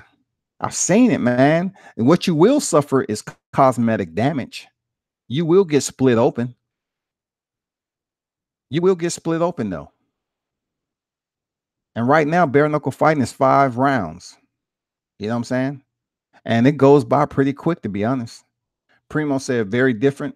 Tony said, I wonder how Buddy McGirt is feeling now. Very sad. I can't imagine how Buddy McGirt is feeling right now. You know, Buddy McGirt is a good dude. I'm pretty sure he shed it. He is probably shedding tears, and he's probably looking and reflecting on that moment. And you know what? To be honest, people, this fight is going to affect Buddy for the rest of his life. Because now he had a fighter to pass on his watch. It's definitely is going to affect him. Definitely. The topic of the conversation whenever Buddy's in the gym, for those who are close to him, they're going to talk about this fight. They're going to ask him. You know what I'm saying? Hey, James, you mind? Can we talk about this? Once everything clear, you're going to see him on interviews. People going to want to talk to the Buddy McGirt. They're going to want to get his side of the story because there's still some people that are, how you put it? They still have doubt and optimism about Buddy McGirt and when he stopped the fight. So they're going to have him on the show. They're going to call. I know people right now in the time of morning, they're probably trying to say, hey, get with Buddy's people. I want to be the first to talk to him. This is a big story. This is a big story. We got to get in contact. We need him on here. I don't see nothing wrong with it because it's boxing, it's part of the sport, but it's just the eagerness, you know what I'm saying, to ask that man first. In the media business, it's all who can get a hold of us. Diego Montoya, where he at? I'm not sure what you mean. He passed away in Maryland. He was in the hospital in Maryland, and he passed away. If you're talking about Maxim Dadashev. Boxing Conversation said, well, bash anyone in the media that even attempts to point the blame at the OG Buddy McGirt. For real, man, I'm pretty sure he got a lot of people that's going to be defending him. You know what I'm saying? And like I said before, people are going to want to be first to step up and ask him the ultimate question. Do you believe at any point in time that you should have stopped the fight earlier from what your assessment was? You know what I'm saying? I mean, this is a cruel and over intensive world we live in when it comes to opportunists. And in the media business, when you have situations like this in sports, people want to be the first to talk to that individual. Steve Holder said Deontay Wilder recently claimed he wanted a body on his record. I wonder if he thinks that now. I hope someone coaches him on what to say and what not to say at the time. And you know what? You know what I'm saying? I knew somebody was going to mention that because I've been supporting the champ for a while. And really, my only take on trash talking in the sport of boxing is that you're going to hear people say a lot of things. In the heat of the moment, people are going to say what they have on their mind. You can't just put emphasis on Deontay Wilder and him catching a body when somebody can go out here and say, "Hey, Steve, I want to kill you next time I see you. You've been talking shit online. You've been on Twitter, goddammit. Catch this fade. I don't want to hear shit else you got to say. This is personal." You think that's not going on in the sport of boxing? With people saying they want to kill one another, they want to take them out. It's been going on for decades, man. Deontay Wilder ain't the first person to talk trash. You know what I'm saying? I mean, when you're talking about people dealing with family issues, the contention that went on between him and Dominique Brazil, that was very highlighted in a personal state outside the sport of boxing, that bled over into a combat sport where a man fights another man. You and I don't know the entire story, but obviously it was deep enough for both of them to go back and forth and verbal spar in the public media about it, even prompting Dominique Brazil to get on a video on YouTube to say what he said, talking about how many kids Deontay got, speaking about his daughter and all that. Deontay started boxing because his daughter had spina bifida. But just because he get up here and said he want to get a body on his record,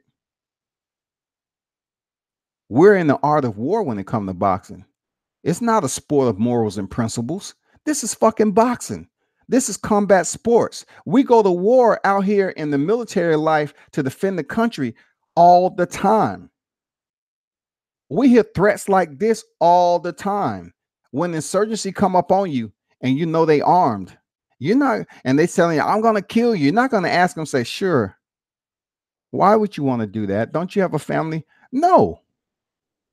They say they want to kill you and they armed. What you gonna do? You're gonna shoot first. And we ain't gonna be satisfied till the body drops. That's life. I don't put too much emphasis on what I've known in boxing and what I've seen as far as fighters. It's been so many fighters that threaten one another. I still look at Larry Donald when Riddick Bowe gave him a two-piece at the press conference, no gloves on, professional heavyweights, some of the hardest hitters in the game. He wasn't punished. He wasn't fined. You know what I'm saying? You know how they say the ultimate test of a man is not how he feeling confident, convenience. Imagine how Vander Holyfield felt when he got bit on both of his ears from Mike Tyson. But the way Mike Tyson is right now, they love him. They love him. They love him. But yet he tried to bite Evander Holyfield's ear off. He dislodged a portion of his cartilage. But no one's talking about that. They want to talk about Deontay Wilder catching a body. I mean, you have the right to your OP, man. But I'm just saying, y'all really focus on trash talking and boxing for real. It takes me back to Allison Isles and you talking about practice? Are we talking about threats? Really? In the sport of boxing, we talking about threats. When a motherfucker say he about to split the ropes and end your life, you're not gonna train harder to go in there and make sure that doesn't happen? Are you gonna get on social media and say, "You know what? I enjoy the sport I'm in at the moment, but I want to tell all my fans I won't be taking this fight." And furthermore, I might even consider not contending in the sport I love anymore. And they'll be like, "Why? Where's all this?" Well, World Combat Sports, did you hear my opponent? He basically said he's willing to end my life in the ring. And I just don't see why he's that upset. So why would I want to compete in a sport that someone will actually speak that way of me? You know what I'm saying? People are going to be like, "Man, get your ass out of here. You ain't built for this." Michael Gray said, "Not sure if you covered it, but weight cuts play a terrific role in these types of injuries." Listen, Michael Gray, you're absolutely right. Weight cuts do play a significant role in the dilapidation of a fighter's health. Okay, that's why weight cuts. Listen, when the UFC one came out, that was catch weights. Horace Gracie won the tournament when he was fighting fighters that outweighed him 50 pounds to 100 plus. Right. In order for combat sports to be taken serious and respected by the viewing public who money to see these fighters contend and compete, there must be organization. Could you imagine someone like Lomachenko saying he's going to step up? Okay, he's going to step up to fight somebody like Caleb Plant. You know what I'm saying? Or Alexander Usyk. Could you imagine someone that's in the bantamweight division saying, guess what? Mikey Garcia stepped up 2 weight classes. I want to go up there and fuck around with Errol Spence or Terrence Crawford. But you fighting at 118 right now. I don't fucking care. I'm daring to be great. Now, the perception and simulation that we have as viewing audience, right? We'll probably look at a bantamweight and be like, dude, you really need to chill with that. You're doing too much right now. If you was to think about contending at a weight, you would get stumped. It would be murder. You won't be able to fight again. The only reason they have weight classes is for organization. So they have to put, and plus it provides money for boxing. Boxing has so many sanctioning bodies. It provides wealth and income and revenue for the sport itself. So now we have a dilemma, people. The weight cut. The reason, the residual effect that it has when a fighter is cutting weight. Now, for me, going out here, trying to interview fighters on fight week, right? When they, before the weigh-in, you do have a different attitude from a fighter prior to the weigh-in and after the weigh-in, period. We don't know if that fighter had a bad weight cut, if they did it, in a timely manner, discipline, or you had a fighter who's undisciplined and was busy eating the wrong foods and wanted to make a sharp weight cut at the end, which is detrimental to your body. It's detrimental. Weight cuts are brutal. I've been there, done that. Weight cuts are brutal. Those pictures when I was competing that I was shredded, you're talking about the guy who went from 230 when I was competing and dropping, depleting my body fat. I got down to what I was in high school. I was at 186. 186. It sucked. Believe me, that shit sucked. Waiting in a competition to go on stage, dry as fuck, up there eating sweet potatoes, complex carbs, sucking on fucking ice. It sucks, man. Mentally, you don't want to be fucking bothered. You don't want to say shit to anyone. All you want is to get ready to go on stage, get that shit over with. And like the fighters, they getting ready to go to weigh-in, scale up, make weight, and then eat. You know what I'm saying? I mean, it's a process that no one thinks about. Like, for those of you that follow mixed martial arts, you remember when Cyborg was trying to come to the UFC and they documented how bad her weight cut was, and she was crying. Darren Till, even like Darren Till was trying to compete at a certain weight that many thought, okay, him competing at this weight is good, but his weight cut was fucked up. He went partially blind for a minute. He lost consciousness. Cyborg was crying like a baby when they had hot towels and shit trying to get her down to 140. Weight cut is a dark side. It's a dark side, man. If a fighter don't have the best attitude before weigh-ins, you all need to understand that, fight fans. Stop fucking with them. They're not feeling good. We really truly don't know how their weight cut went. Some people have the blessing on cutting weight. They're disciplined to eat the right foods and get out there and cut weight and get the cardio. And then some people behind closed doors, they having a burger. They having too many carbs. Because I'm going to tell you, carbs provide energy.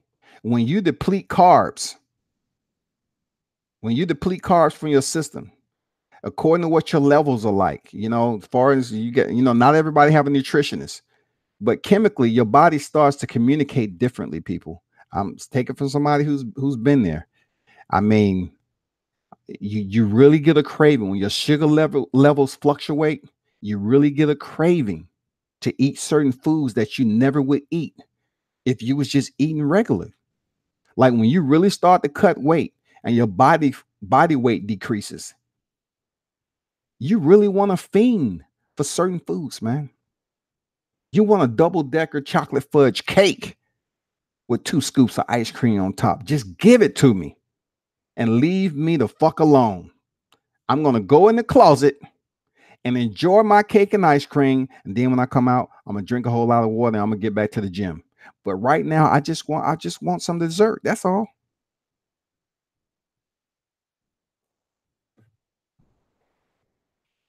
Macadamia said it's so crazy that Max didn't even look beat up. He wasn't bleeding everywhere. True words, man. The visual is everything, man. You're right, Macadamias, man. You're right.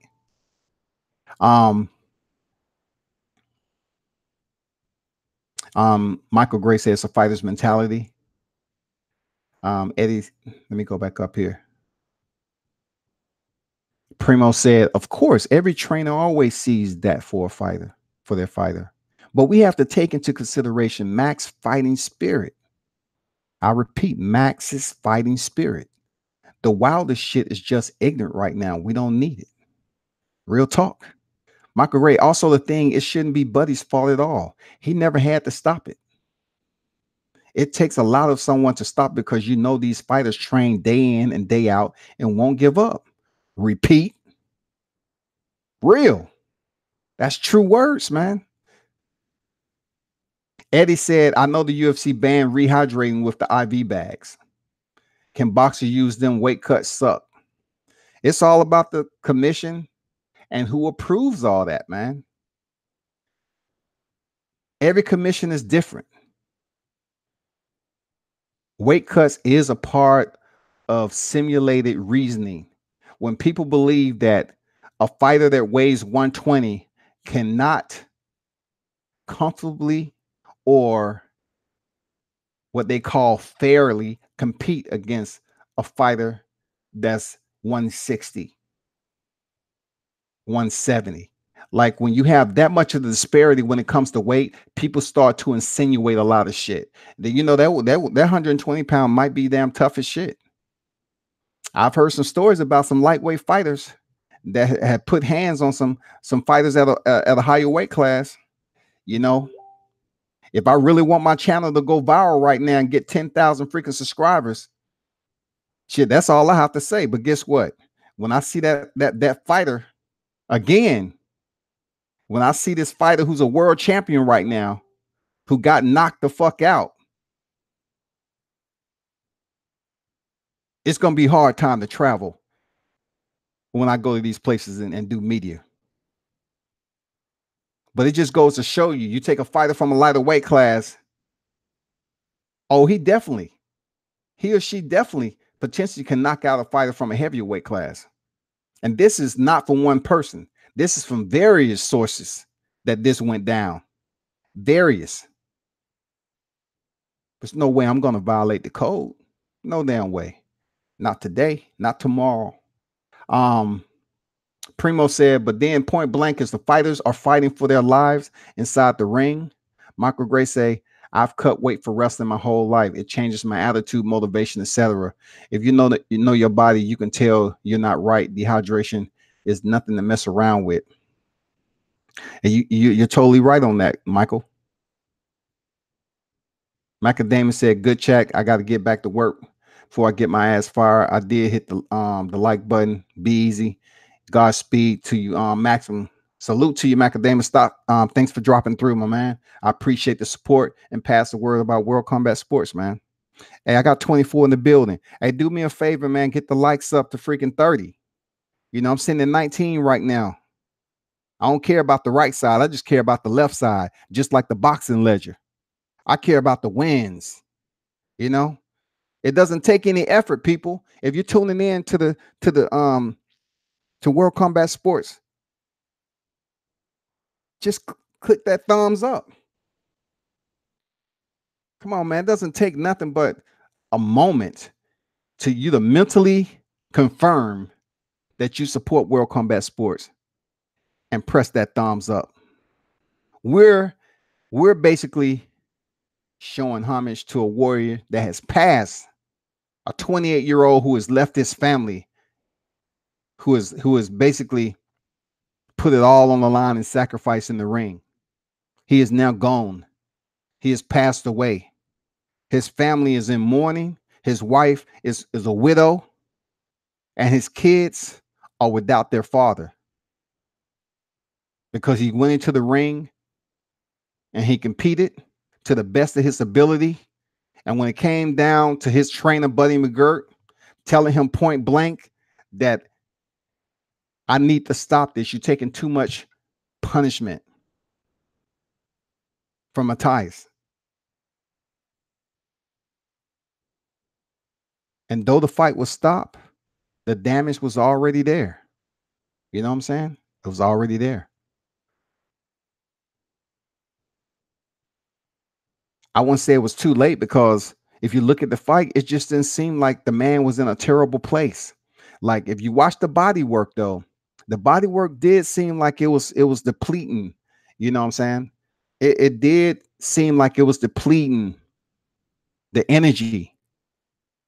You know, it was breaking down. It was degrading his health. You know what I'm saying?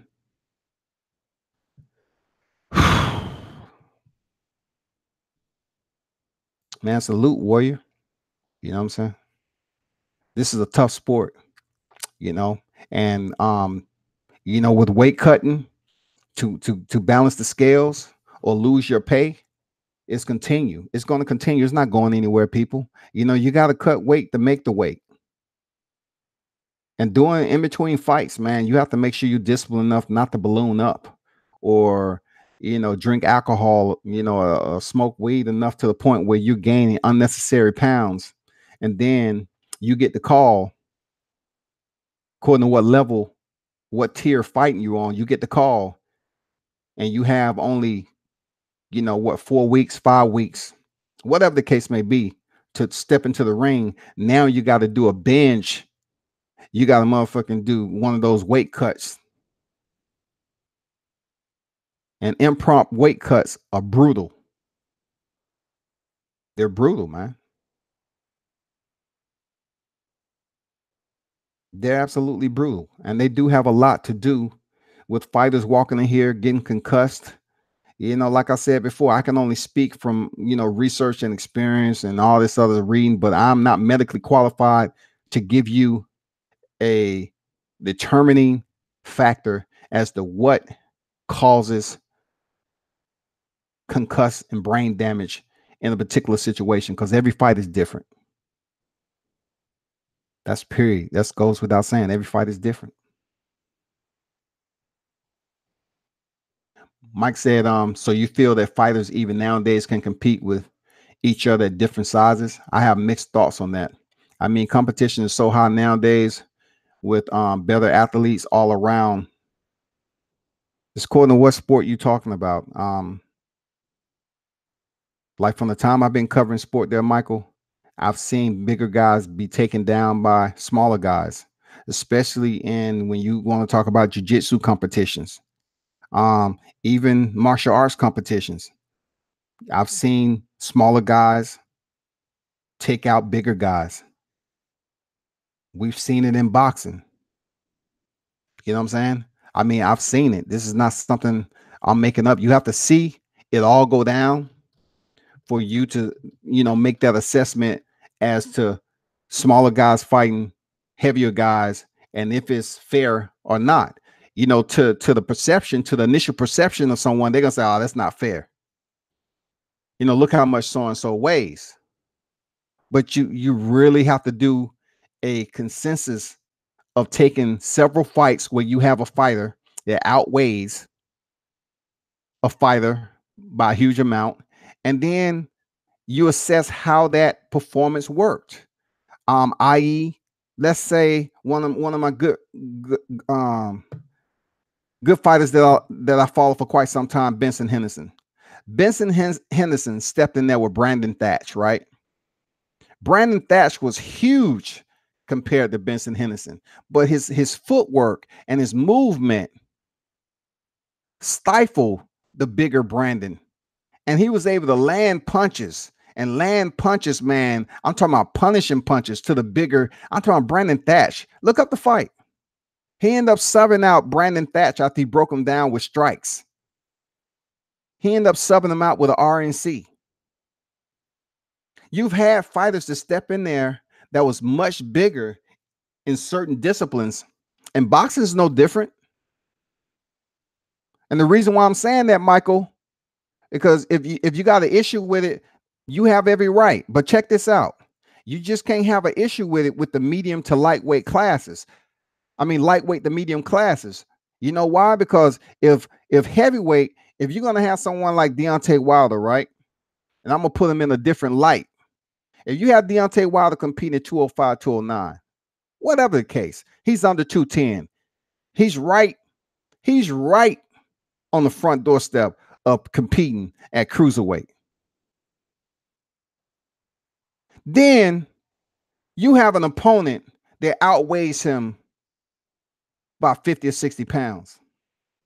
All because it's heavyweight division. They don't have a super heavyweight. So you have Deontay fighting at 210, his opponent like 270. Isn't that outside of the weight normality? Or is it just pertains to the heavyweight division? What about Big Baby Miller, Jarrell Big Baby Miller? When he fought Lucas Brown, Big Baby Miller was like 304. What about who else that I can talk about? I mean, when you get to the heavyweight division, the weight disparity is crazy. It's incredible. The weight disparity. You're looking at Jarrell Miller, who's 311, 314, and then he's fighting a fighter that's 227. I mean, isn't that a huge weight disparity? Seriously. It's a huge weight disparity, and it cannot be given a waiver because it's the heavyweight division. You can't give it a weight disparity. Look up the fight with Adamic. Look at that fight. Jarrell Miller and Adamic. That's 53-5. Look at what Jarrell Miller weighed versus what Adamic weighed. Tom's Adamic, I believe his name was. Check out the weight disparity on that. It's absurd.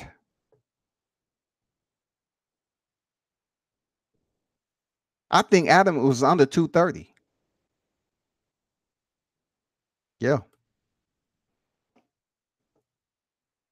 I've just seen fights in person, man. I really don't pay too much attention about the weight disparity, because in some facets, they're going to have the advantage. But when it comes to technical skill sets, smarts, adaptation, and making changes and executing your fight plan, I mean, one can win. I see it in jiu-jitsu all the time, man. I see small guys, and we're talking about a grappling discipline. I see smaller guys who are considered less to have less strength than their larger counterparts, and they get subbed. So are we talking about it all deals with punches and not movement? Because in grappling, I see bigger guys being subbed all the time. Wouldn't the bigger guy be able to lay on the smaller guy, be more stronger than the smaller guy? I mean, look at the 10th Planet Jiu-Jitsu, the Martinez brothers when they compete in Polaris competitions, the no-gi competitions and grappling. Look at his brother Gio, how he tapped out that huge guy that was like 6'6", 6'7". I mean, it all depends on the skill set of the fighter, man. Michael say, why people cut weight in order to get that little bit of edge over their opponent? They cut weight because if you're in a sport that demands that you meet a weight, the weight standards, and there's a weight limit, you have to go in at that weight limit or you lose or you become Daniel Jacobs. When he fought Canelo, they put a freaking rehydration clause in there. And it ended up costing that man $500,000. You know what I'm saying? If you have weight rehydration clauses in there for whatever reason, this, that, and the other, just say Canelo fight 160, right? And just say Daniel Jacobs rehydrated to 170, 175. The dialogue cannot be that when you rehydrate, you get faster. Sometimes when your body recovers and rehydrate, it really fucks you up. Like you might say, oh, you're going to have more power. In some people cases, they rehydrate too much. They're much slower over the course of the fight than someone who only rehydrates, 3 or 4 pounds or whatever the case may be. Like when you look at Landy Lara and Jared Swift Hurd when they fought, Jared Swift Hurd looks huge all the time in the ring. But Landy Lara came in at like 160, 2? And Jared Hurd on fight night with 163, give or take. But in the ring, Jared Hurd looked like the much bigger fighter.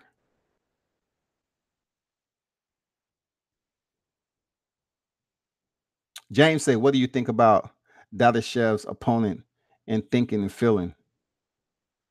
Subriel Matias, he did what he had to do. Undefeated. You know what I'm saying? I mean, I'm pretty sure Matias went home with the victory, and that fight is going to be on his thought process for the rest of his life because he was the last fighter that Dadashev faced. That's real. That's real, people.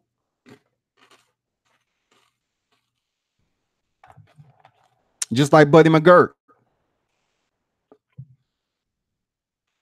Maxim Dadashev would be on Buddy McGirt's mind for the rest of his life.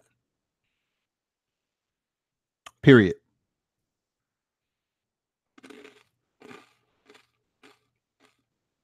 Michael said, I feel that. James Quirk is. Freddie said, first I hear WCS. It's a tough sport. The casual boxing fans don't understand what these fighters have to sacrifice. Glad to hear some real talk for a change. I appreciate that, Freddie. Salute and thank you for tuning in, my brother. I don't try to say everything right because I ain't perfect. But you'll be amazed at how much criticism I get for not coming here just talking shit every day. You know what I'm saying? Not treating fighters like shit. I get criticized for not, people have the poor inclination at times to place perception on someone. Like they won't even consider, someone was in the military for 20 years, what I learned during that time, right? And that way I treat people. And, I treat people with respect. I treat people on how I want to be treated, right? I give them benefit of the doubt. Now, of course, that don't mean I'm a walkover. Don't take my kindness for weakness. And don't try to challenge me just because I wore the camouflage for that amount of time. I just look at it when it comes to media. Some people look at a guy who may be in military regs as a civilian right now and speak a certain way out of respect to these fighters. They're like I should be going around goddamn talking shit to these fighters. Getting on here, if a fighter didn't perform up to my standards, I should go on here and dog these fighters out. And genuinely, that's not the way I feel. If a fighter who I support really doesn't go in there and box and perform well, why am I going to jump on the mic and act like I was in the corner giving him instructions and he didn't comply with me? Why the fuck would I do that? Why? There's leaders and there's followers. I always tell people, I can't sit up here and communicate with people who I can't learn shit from. People are going to judge you no matter what. You can get on here and talk a certain way and look a certain way, and people will make up all these motherfucking lies about you just because you don't fit what they are around or they circle of people. I try to treat these fighters with goddamn respect. Like, every fighter is not going to fuck with you. They're just not. And some fighters will. It's a dog-eat-dog world out here. You have to build a rapport. But what I won't do is sit up here and continue to kiss ass to satisfy everyone who I believe I should, just to get some subscribers to my channel. That's impossible. I can't do that. They're gonna have to come. They're gonna have to approach. They're gonna have to listen to the content. They're gonna have to check out my vids and see I'm out here hustling, and just take it from there. That's all I can tell you. But I appreciate you looking out there, Freddie. Michael said that's why they do worry. It was a continuation of the previous comment. Notorious MMA.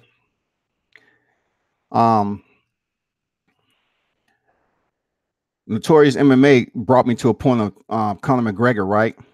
If you look at when he was fighting at featherweight, he used to cut down to 145 and look like a skeleton with skin. I mean, it was amazing to see him on the scales looking that gaunt. Well, I put it this way, gaunt.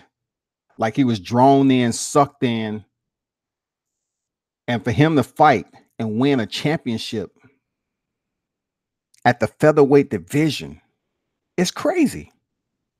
For him to knock out Jose Aldo in 13 seconds when he was that drawn up from a weight cut, it's respectable.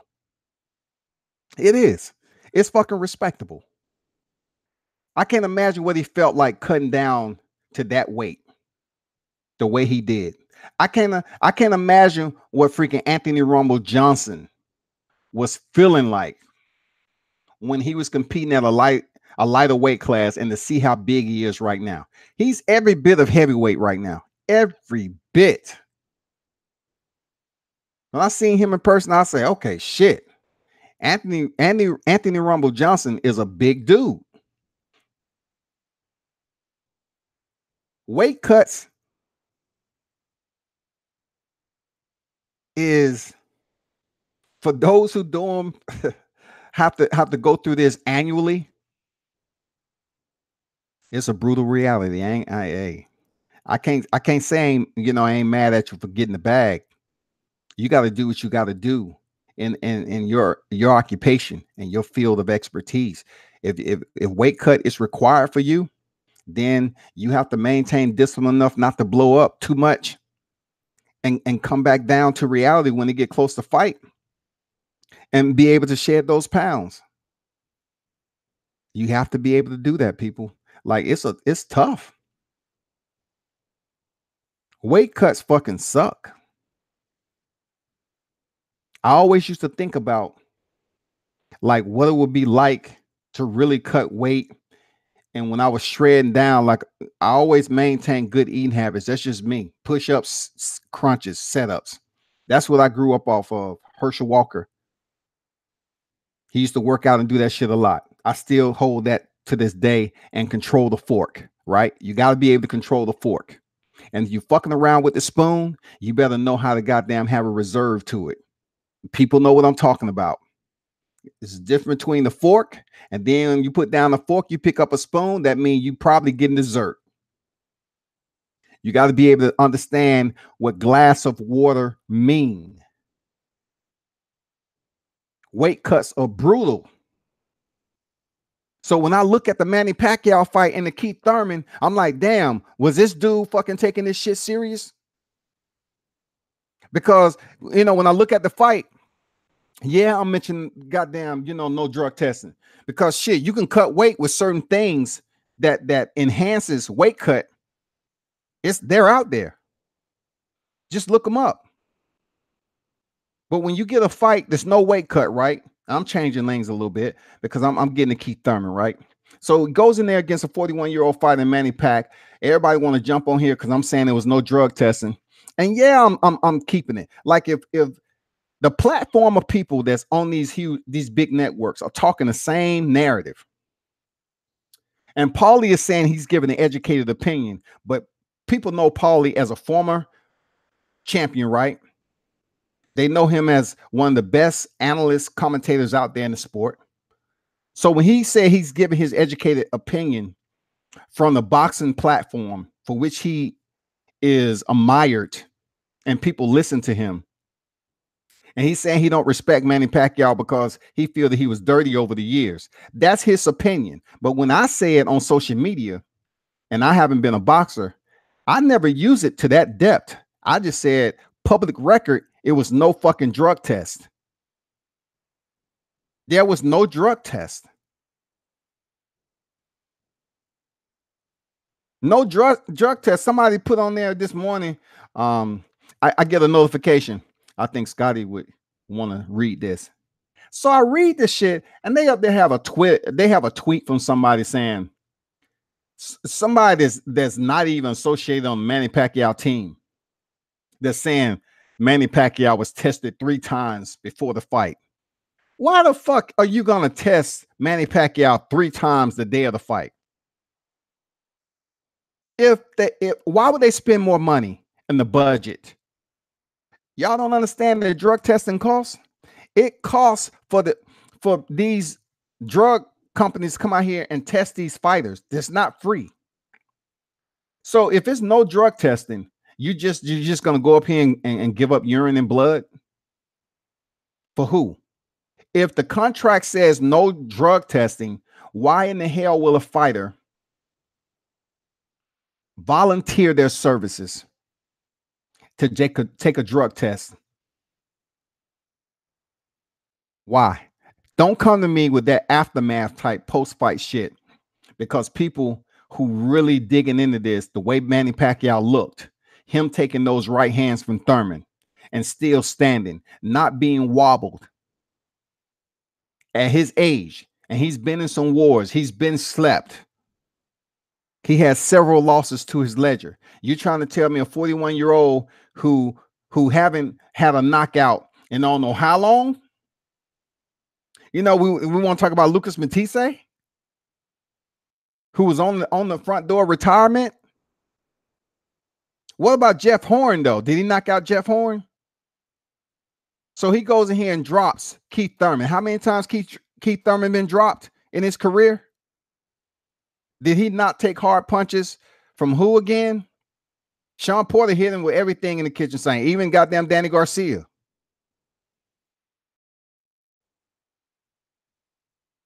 Josecito Lopez touched Thurman on the chin and then drop him. Last time I checked, he was much younger than Manny Pacquiao, right? But all of a sudden, a division world champion goes in here and drop Keith Thurman and really look pretty decent with his cardio up to the mid rounds. And then, you know, he did look a little exhausted. And then people say, well, he looked a little exhausted in the later round. I don't give a fuck. That don't have anything to do with nothing.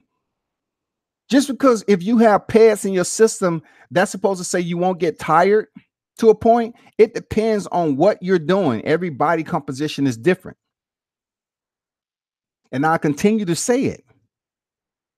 Why no drug testing if the normality across the board for these fighters is to have random drug testing? You think Errol Spence is going to fight Sean Porter? You think Floyd Mayweather say he got the call about Manny Pacquiao to subject him to Olympic style training? It was a reason that Floyd say, I want to make sure I'm looking out for my health and my best interest when it comes to fighting in the ring. Smart.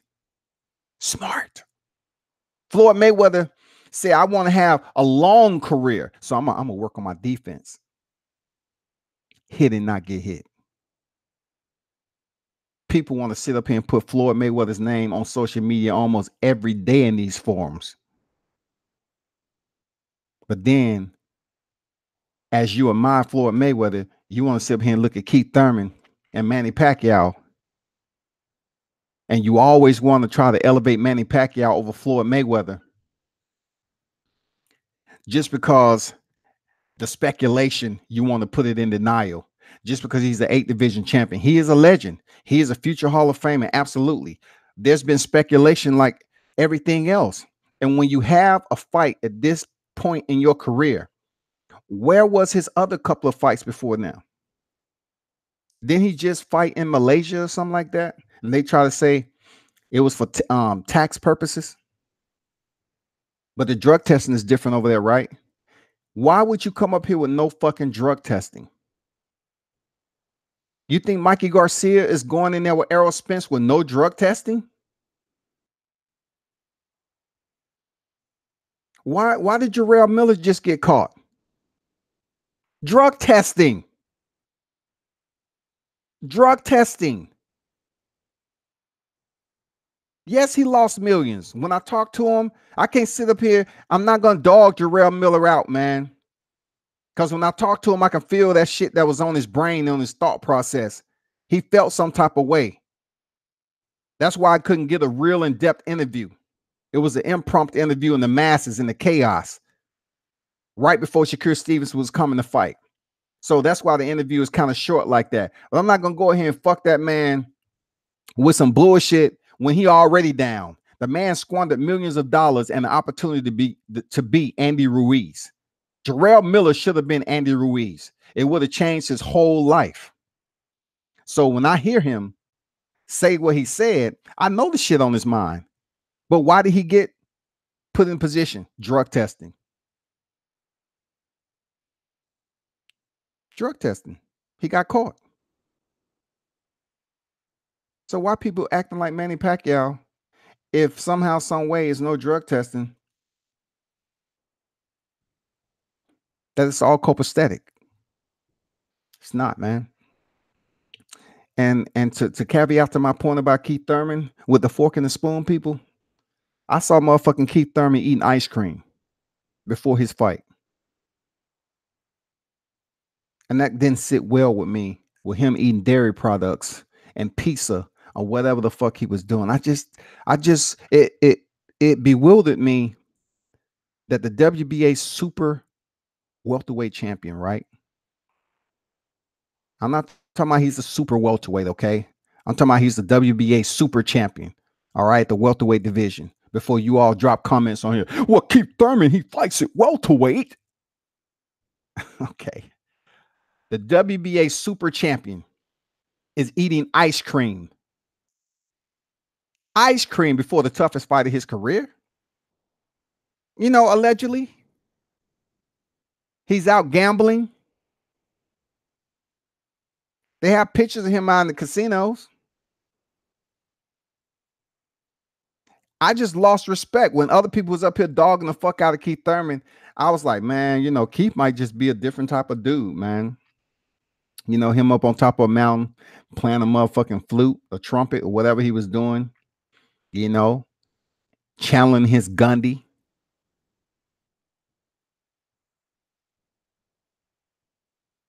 But to see him go out the way he did and take that first L,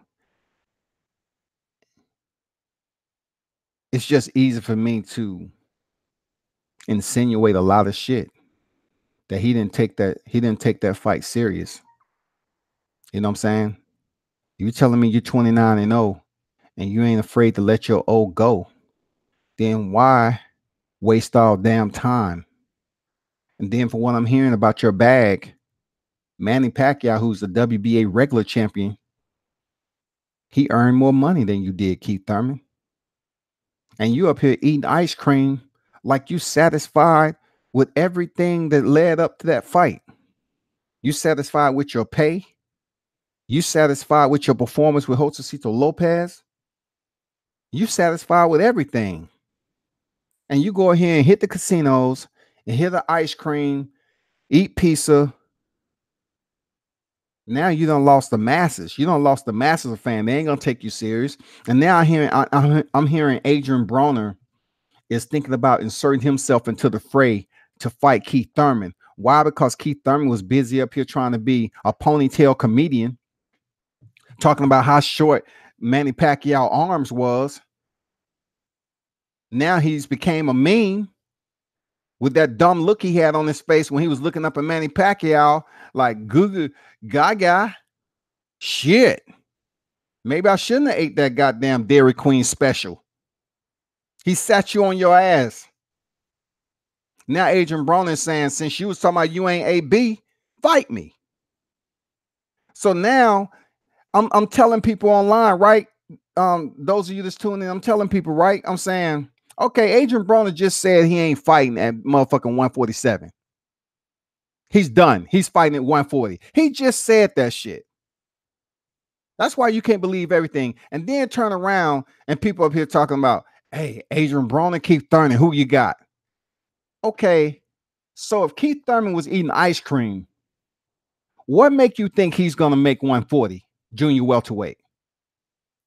What make you think fighters, what make you think the boxing fans is going to tune in to see Adrian Broner and Keith Thurman right now?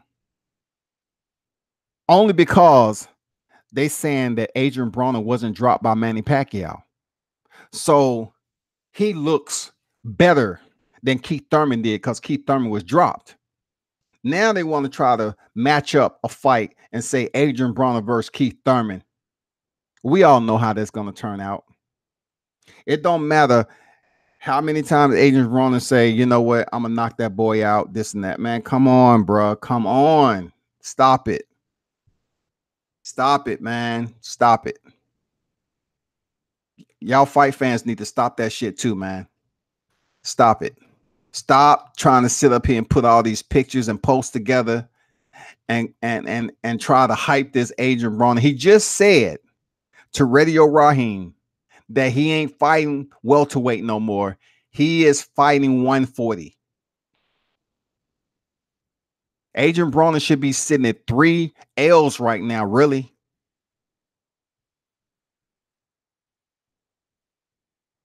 He got a gift of a draw with Jesse Vargas, which I thought was much more active during the first half of the fight. And then, you know, Adrian Broner had a rally mid-fight. And he was able to get a draw to fight another day to get that Manny Pacquiao fight. But in reality, in my opinion, he potentially should have had 3 L's in a row. But Adrian Broner is a ticket seller. People like Adrian Broner because Adrian will stick to the script. Every time it comes time for Adrian Broner the freaking step on the stage, man, I'm gonna fuck that boy up, man. I'm gonna fuck that boy up. But yet, you know, he get arrested 6 times before the fight, and you never see him in court. But people like, oh, Adrian Broner got arrested for what? Oh, he tried to steal some crab legs out the store, like Jameis Winston. But in the process, he went back and tried to retrieve the seasoning for it, and then he got arrested. But besides that, he was free. He was free and clear. What Adrian Broner do? Oh, he was in a mall down here in the A, and a female said that he touched her inappropriately, and they show the cameras. They show the freaking somebody on film escorting him out the mall and in handcuffs and shit. You don't hear nothing else about it. Adrian Broner on a high-speed chase. What he driving? I don't know. They said it was one of Floyd's Bugattis. I don't know. You don't hear shit else about it, right? Every time Adrian Broner has a fight coming up, he provides some humor. He provides some suspense, some intrigue to the plot. And then that intrigue and suspense does not resonate over to his performances. That's just what it is, man. That's just public record, y'all. I don't want to see Keith Thurman and Adrian Broner. I don't want to see that fight. Michael Gray, appreciate that, man. Say subscribe, great content and knowledge. Hey, man, appreciate that, man. Pass the word there, Mike. Thanks for tuning in, my brother. I appreciate that. Salute to you. Have a wonderful rest of your week.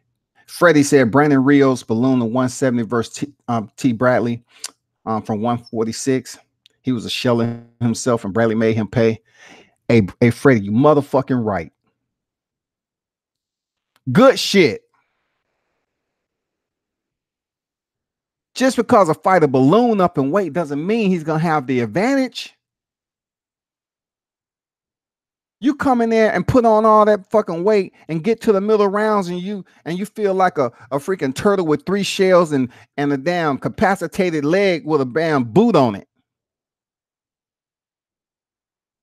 You feel all fucked up, sluggish as shit. You cannot sit up here and think that putting on weight is gonna come with power. The body for people in general, it works different. Like seriously, when you rehydrate, everyone's body is different. Like it's all about what you rehydrate with. It's all about how your body responds to the weight cut. I'm serious. When you want to sit up here and criticize these fighters, when they come in there and they seem a little sluggish sometimes, but yet they've been knocking motherfuckers out, and they come in there and have one of those performances where they never really shift gears, you got to think of the weight cut. You have to think about how their body is responding to the pace. It's really important that you understand that, how the body responds to the pace.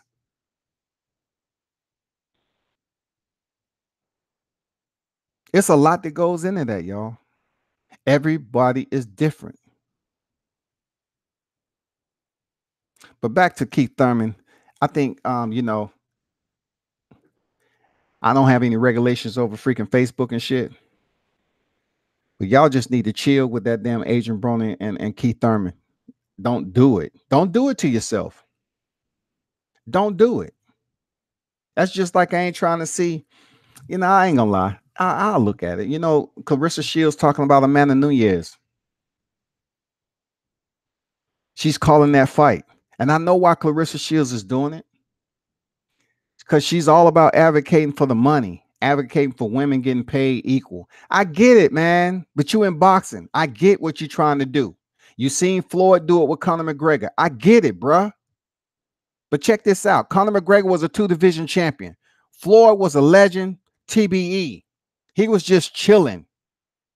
He felt the need to come out of hibernation of the ring and say, you know what?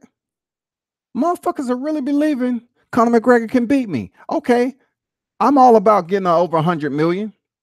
Sign the contract. He let Conor McGregor do some shit to him that nobody in boxing has ever did to Floyd Mayweather. Conor McGregor was damn disrespectful, tapping Floyd on the head. Floyd didn't fucking care. You know what Floyd was thinking about? He was like, I'm waiting on the check, because I'm going to go in here and stop this motherfucker when I feel like it, and I'm going to collect my check. So you all continue to jump on social media thinking Conor McGregor, the notorious one, is going to come up here and be the first one to hand me my first loss. The naiveness of the people who actually believed that shit was going to happen. Now you have Clarissa Shields somewhat trying to emulate the same thing. Check out the pattern, y'all. This is what I do. I cover boxing and MMA. Check out the pattern. Amanda Nunes has basically, she's considered the GOAT of mixed martial arts. She's a 2-division champion. She's beat 2 of the best. Seriously.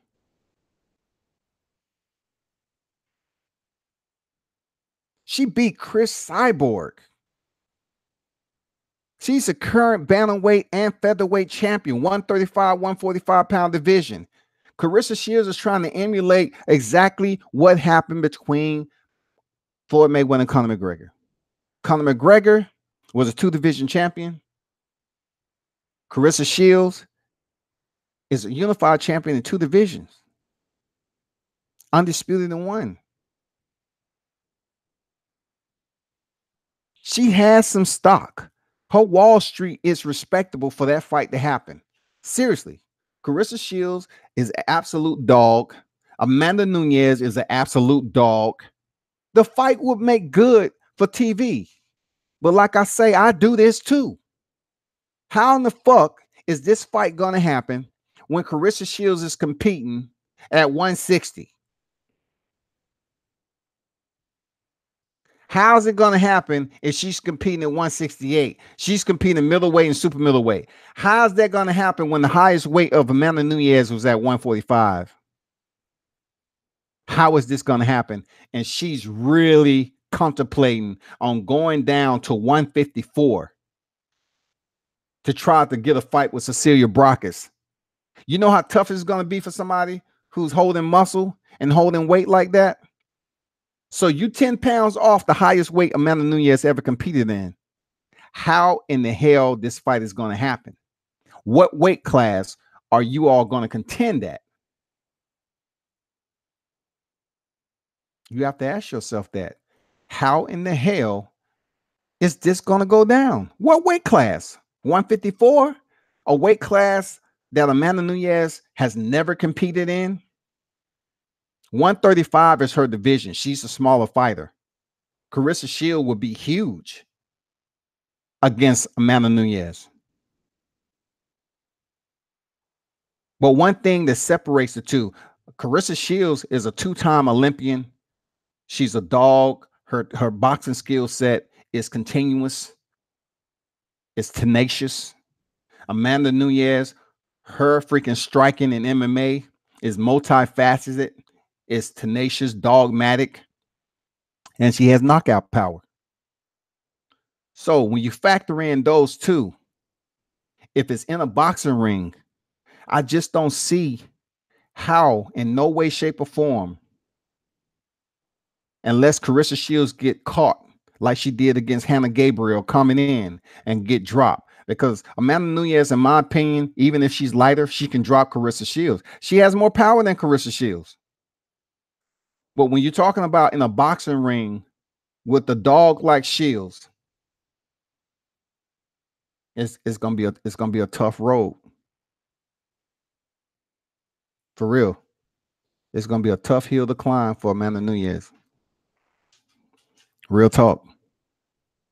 The whole rhythm, everything. You're talking about a two-time Olympian. And for Amanda Nunes to even entertain this fight, being that Carissa Shields fights at middleweight and super middle, I mean, who would do that? You really want to get a check to get your ass whooped? It's not going to happen. And y'all need to understand that.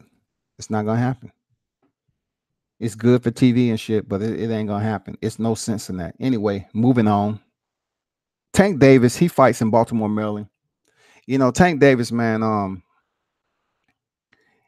you know, he's fighting a guy.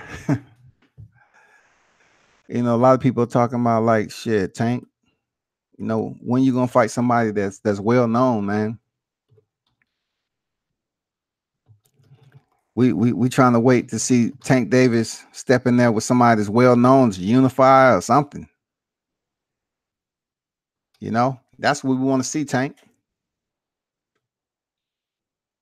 It ain't like your fights at 21-0 is not entertaining. You know, man, super featherweight champion. We got it. With you fighting the guy Ricardo Nunes.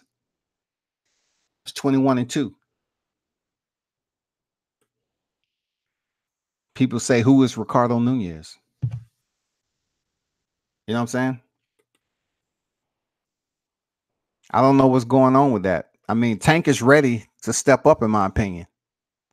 He is. But I don't know, man. I don't know. It's just hard for me to think that, you know, why Tank is fighting who he's fighting. You know what I'm saying? Why not the big fights? I'm not sure, but we know Tank can bang. We know that shit.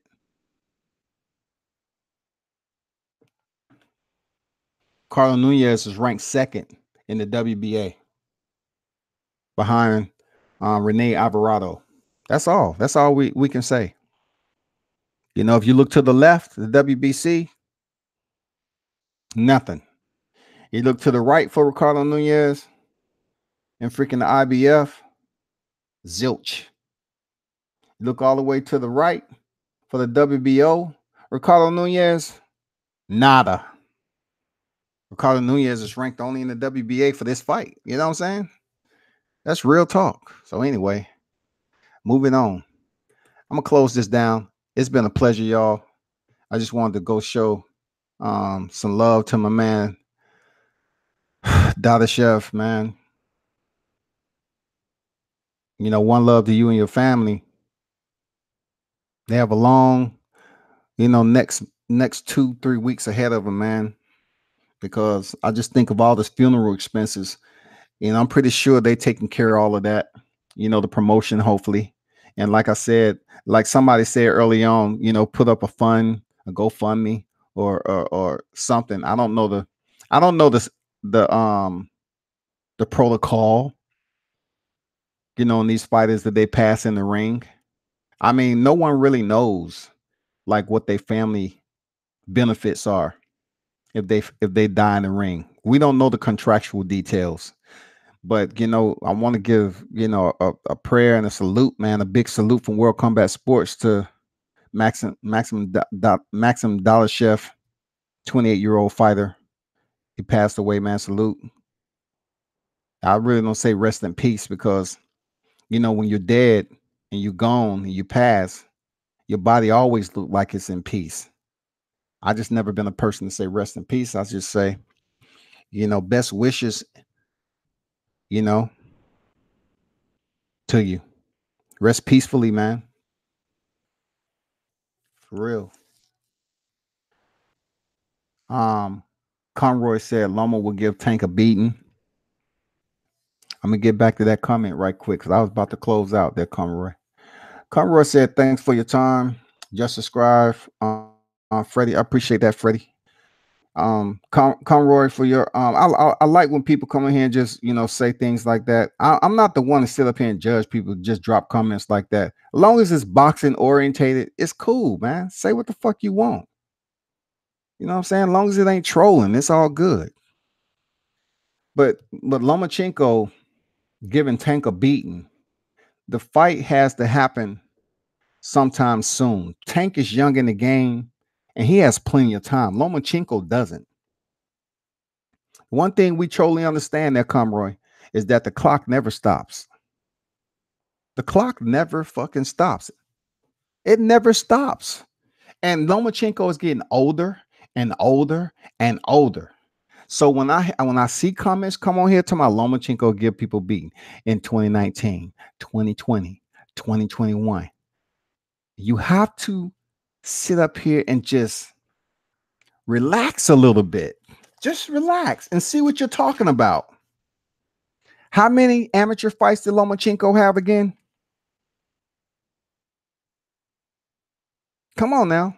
You have access to a keyboard. How many amateur fights? So you combine his amateur fights to the minimal weight of his professional deposit right now that people love to glorify.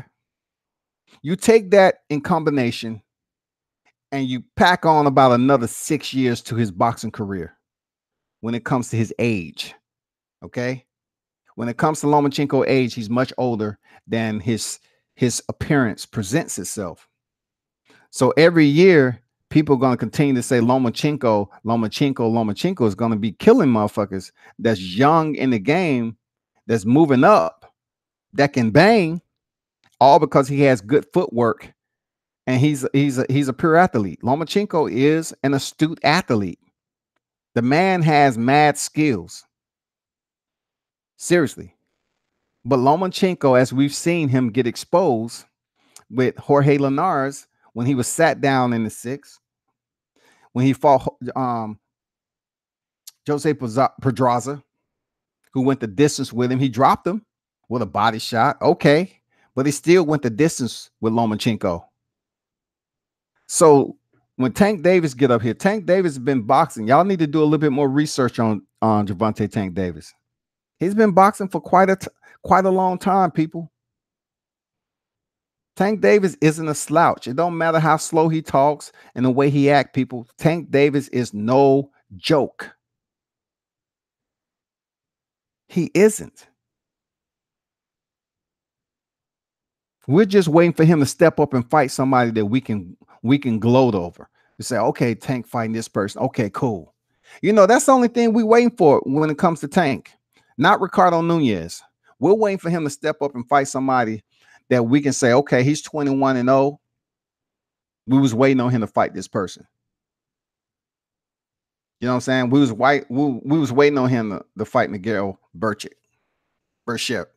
or Andrew Cancio, Tevin Farmer, Jamel Herring. We was waiting on him to fight those people. That's who we want to see Tank step up and fight. Somebody who's known, someone who we can sit up here and feel good about jumping on the mic and talking about his competition. Tank Davis can bang, man. But I don't think Lomachenko, with the way he continues to get older and older, you all are going to continue to jump on here and say he's going to beat the shit out of everybody that comes into the narrative of Lomachenko. You know what I'm saying?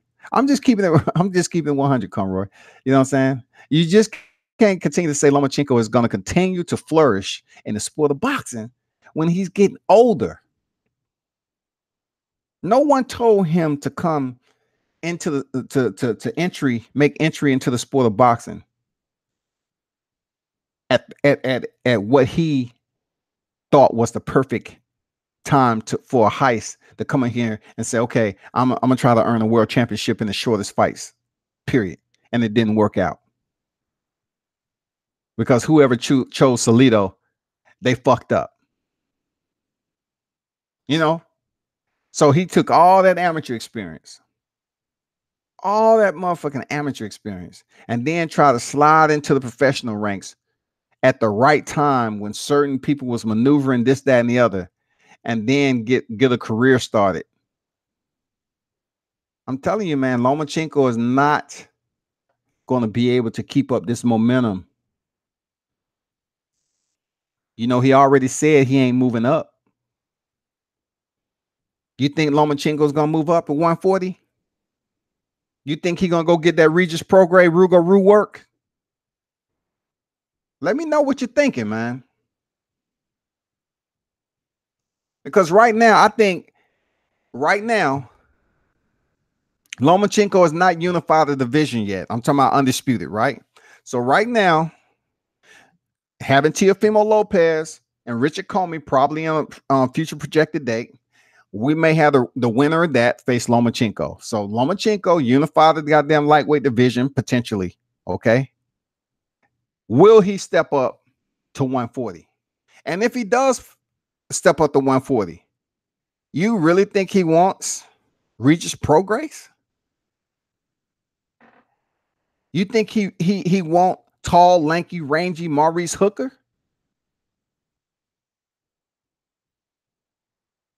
Serious? I mean, Lomachenko might end his career as a 3-division champion, and then all he want to talk about is the Hall of Fame this and the Hall of Fame that. Lomachenko is going to be in the Hall of Fame. There's no way he's going to be pound for pound and glorified the way he is by everybody and not be in the Hall of Fame. They're going to put his ass in the Hall of Fame. What he should be doing is trying to be great. We ain't talking about his Olympic status. We're talking about him, his professional boxing career. That's what I mean. Like, he should be trying to be great, man. That's what he should be trying to do. Y'all agree? No? Do y'all think Lomachenko is great?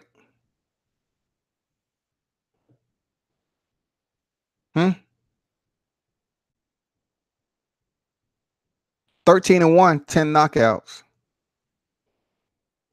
Do y'all think Lomachenko is great? Those of you that remain in the building, just drop your comment. Okay. Conroy said he's great. Because I know Conroy is gonna say that because he came up with the comment that he's gonna, do that to my man Tank. Kevin Ford don't want Tank nowhere near him. He will beat him if they fight within the next 3 years, 100%, unless Tank gets lucky and gets a KO. I just need to see Tank step up and give somebody the work. Look at Listen to me now. Vasily Lomachenko's. Let me start with the one and only fighter they love mentioning, undefeated Nicholas Waters. That's what they always, hey, Lomachenko ain't fight nobody. Yeah, he did. He fought Gary Russell Jr., undefeated for the vacant WBO title. You know what I'm saying? Okay, Gary Russell fight once a year. Very solid fighter. I got it, man. I understand that you want to put that up there. And Gary Russell was undefeated at the time they fought. But only the next one is Nicholas Waters, who was undefeated 26-0. Okay, kudos. Kudos. He didn't stop Gary Russell, but he ended up, getting retired Nicholas Waters. Kudos. Okay, let's go to Jason Sosa, Miguel Mariaga. Rigondeaux moved up 2 weight classes. And then the rest is what it is. Jorge Linares, Jose Pedraza, Anthony Crolla, which looked for a way out up against the ropes, which was a sorry bout. And now he has Luke Campbell across the pond. O2 Arena. 20-2. Is this record a great record? With Gary Russell Jr., Nicholas Waters, Jason Sosa, and then with all the other fighters that they want to put Rigondeaux, Linares, and Pedraza. Is that a great record?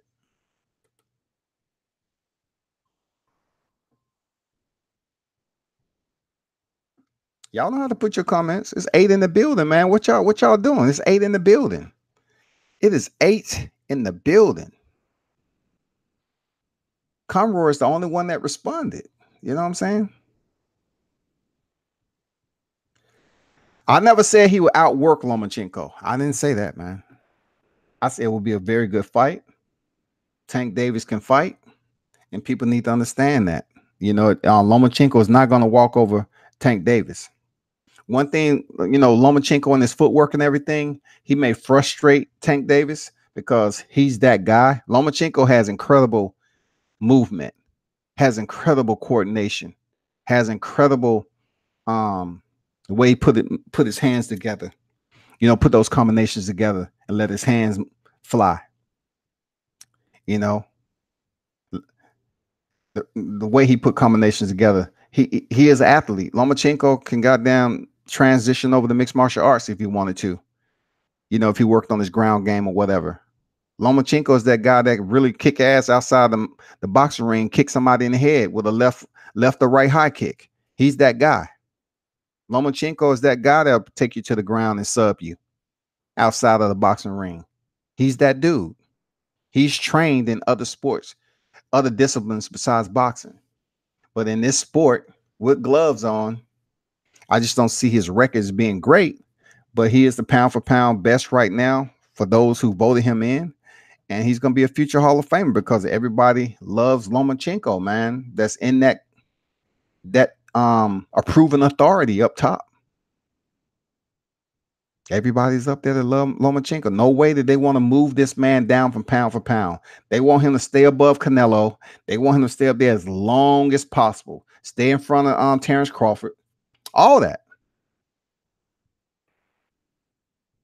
But what we need to understand is what? When is he going to step up and fight somebody that really at this point in his career that we can say, damn, like Manny Pacquiao fought Keith Thurman. Are we going to see that fight that we shake our head and say, God damn, Lomachenko shit showed up. I didn't see that coming. I didn't see that shit coming right there. But anyway, people, let me see any last words that I want to hold on for a second. I'm about to close this shit out. I'm trying to look for one last layer. I wanted to ask you all, and just don't sit back and chill, because I know some of you just sitting back, not even tuned in as a boxing fan, just tuned in, period. But I wanted to ask you, do you all believe that Floyd Mayweather and Manny Pacquiao is a more sellable fight right now? Do you all believe that somehow, some way, that him defeating Keith Thurman and he has a belt, that it's enough to urge TBE, Money Mayweather? Would you all want to see that fight for 95.99 PPV? Being that Manny Pacquiao has somehow reinvigorated his stock and he didn't look old. Do you believe that fight happened? Because Florida's going to demand drug testing. But with his performance over Keith Thurman, do you all believe that the hype and the interest within the boxing communal will surge to request this fight? Yes or no? Just let me know. And then I'm out. I just want to see 3 or 4 responses on whether you think Floyd Mayweather Manny Pacquiao will happen.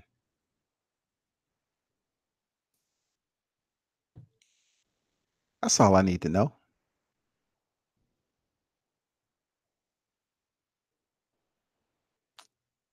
And while y'all thinking about that, they talking about Canelo and Darian Chico deal in the works. IBF purse bid. Who wants to see Canelo and Darian Chico when Canelo has already faced Daniel Jacobs, who defeated Darian Chico? Why would Canelo want to fight the leftovers of Daniel Jacobs? Why? Oh my God, man. I'm looking forward to that Maurice Hooker Jose Ramirez fight, though, the WBC champion. I'm looking forward to that. I'm looking forward to that fight right there.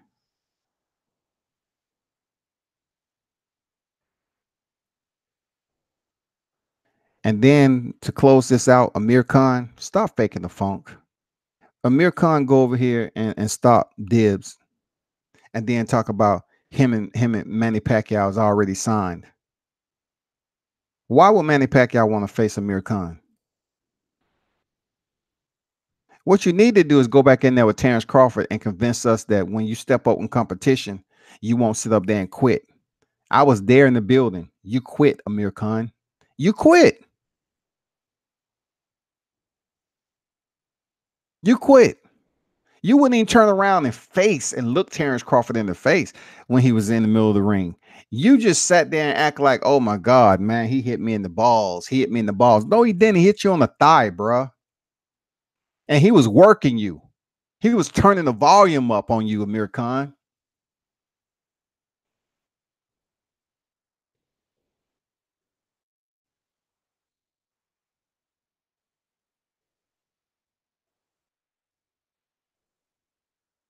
Conroy, I agree. You know, it depends. I agree in certain aspects about Tank not outworking Lomo, but you know, Lomachenko is an athlete for real.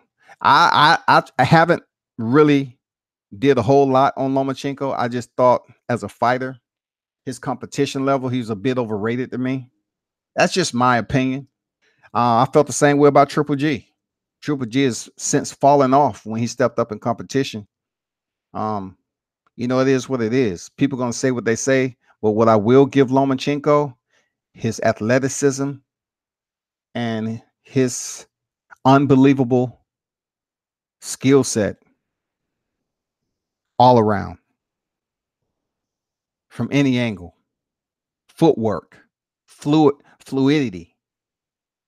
I mean, it's amazing to watch. It's beautiful to watch. The sweet science.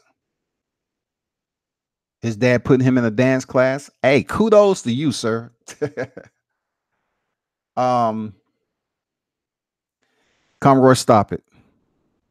Lowball wants to fight. Okay, look, listen. Right now, Artem Lowball is going to get what he wants. He was whooping Khan and just tried to play the shit off like he got clipped in the nuts. Yeah, that's exactly what happened. But back to my boy Artem Lowball. Listen, it's fucked up, right? That as a fighter, I didn't support too much in Conor McGregor. I just thought he was all hype and he needed to work on his ground game, right? And he was just all about that counter. You know, Conor McGregor has this style where he want to measure you and then try to land this power shot. I mean, I get it. I get what Conor McGregor's style is, and it worked against Jose Aldo, who rushed in on him, and they both landed at the same time. But I never really was a Conor McGregor fan, but I do like Artem Lobov. Seriously, I like the guy, even though his arms are short as I don't know what. And every time Keith Thurman was, I see him up there imitating the T-Rex with Manny Pacquiao. Manny Pacquiao looking at this motherfucker like, okay, I got something for you later. Okay, you keep talking, Thurman. And Keith Thurman's up there imitating T-Rex. It's funny as shit. But Artem Lobov is a good dude, man. Seriously, shout out to the Hammer. The Russian Hammer, Artem Lobov, man. You know, I end up meeting him in bare knuckle fight, man. Good dude. For real. Artem Lobov is a good dude, man. I understand totally why he wasn't taking that shit off Paulie. I understand this dude is a ride or die dude. You know, he's been knowing Conor McGregor for quite some time. This dude is a good guy, man. He's a tough motherfucker, dog. He is. Now, granted, he's not one of the special fighters that I'm looking forward to see on PPV, or I'm saying, oh man, I can't wait to see. You know, he lacks a lot of he lacks a lot of advanced, like, dangerousness, severity to his skill set. Like, he really need to polish up a lot when it comes to his head movement, his boxing skills, setting up his combinations. He really need to, you know, he's a mixed martial artist, but now he's in bare knuckle fighting. In order for him not to take as much punishment as he did against Jason Knight, he really needs to goddamn work on head movement, lateral movement, footwork. But as far as his heart goes, any day I'll take Artem Lobov to war. I'll take him to war. I'll take him to battle. I'll take him because I know he's going to be like, tell me where they're at. Tell me where they're at. Let's go. Let's go. You heard of the Shield? Artem Lobov is the Shield. He is. He's that dude. He'll go to tyranny. He ain't taking no shit off nobody. That's Artem Lobov, man. Salute to him. Real talk. Real talk. It's just, you know, Conor McGregor, man. It's just a lot when it comes to the game of mixed martial arts. He is a future Hall of Famer because he was able to be the first to be a 2-division champion. Okay, but he had losses coming into the UFC, and to see him go over there and get subbed out by Diaz, I saw that shit coming. I knew he didn't have cardio, and when he shot in, he got subbed out almost goddamn instantaneously. And to see him go in there against Khabib the Magomedov, there was some good highlights, but Khabib just outworked him. And once again, he was subbed out. Once again, he was subbed the fuck out. Conor McGregor boxed as an amateur, but he really needs to spend a lot of time on the ground. And even if he did spend a lot of time on the ground, he needs more than 2 years to match the Sambo expertise of the champion himself in Khabib the Magomedov. Period. Period. Well, one thing I can say about Conor McGregor, he has a win over Dustin Poirier, who's about to step in there with Khabib. He defeated Dustin back in the day. He did. He defeated Max Holloway too. He did, man. But right now, Dustin Poirier is about to step in there for the toughest challenge of his life. He has pretty decent boxing skills.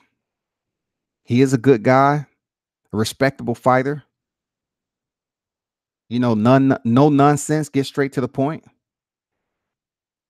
But I do believe Khabib has enough when it comes to taking, you know, his takedown ability, going in for the shot, ground control, whether it's in half guard, whatever. If he gets him in half guard, Dustin better hope he don't try to gift wrap.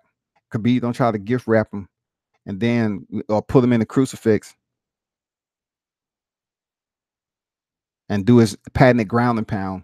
He better be ready to make it back up to his feet. Because when Khabib scoop those legs together and have you sitting out, Dustin's gonna have to have an answer for that because he did that with Conor McGregor with ease. When he scooped the legs, he does that shit like breathing naturally. Conroy said, I want to see Nate versus Khabib. No, bro. Hell no, Conroy. For what? He will freaking blitz Nate Diaz. Even though Nate Diaz's jiu-jitsu game is high level, so is Khabib's sambo game. And right now with the striking, Nate's take too much punishment, man. If you look at his face when he fought freaking Conor McGregor and Conor McGregor's and Khabib's face when he fought Conor McGregor, two different freaking masks that we're looking at. It's gonna be hard to get Khabib in the triangle, man, because of his when his top pressure. Once he gets a fighter on the back, his top pressure is just respectable on all levels. He never places himself in a predicament for the legs, the long legs of Nate Diaz, to get him in a triangle that easy. He's always working to pass the guard, always working for side control. And then you let him hurry up and put you, incapacitate, put you in a crucifix and start raining down punches, or even full mount. It's a beast to get from underneath Khabib the Nurmagomedov. It's a beast.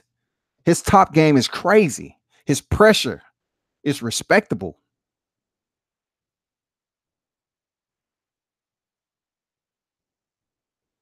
Yeah, Diaz has mad scar tissue, man. He's been in some wars, man.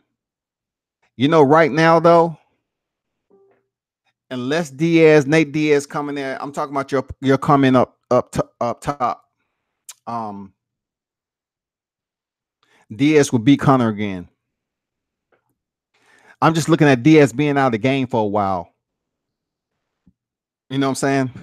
I'm just looking at Conor being in there with Khabib, shaking off the rust, being in there with a tough opponent.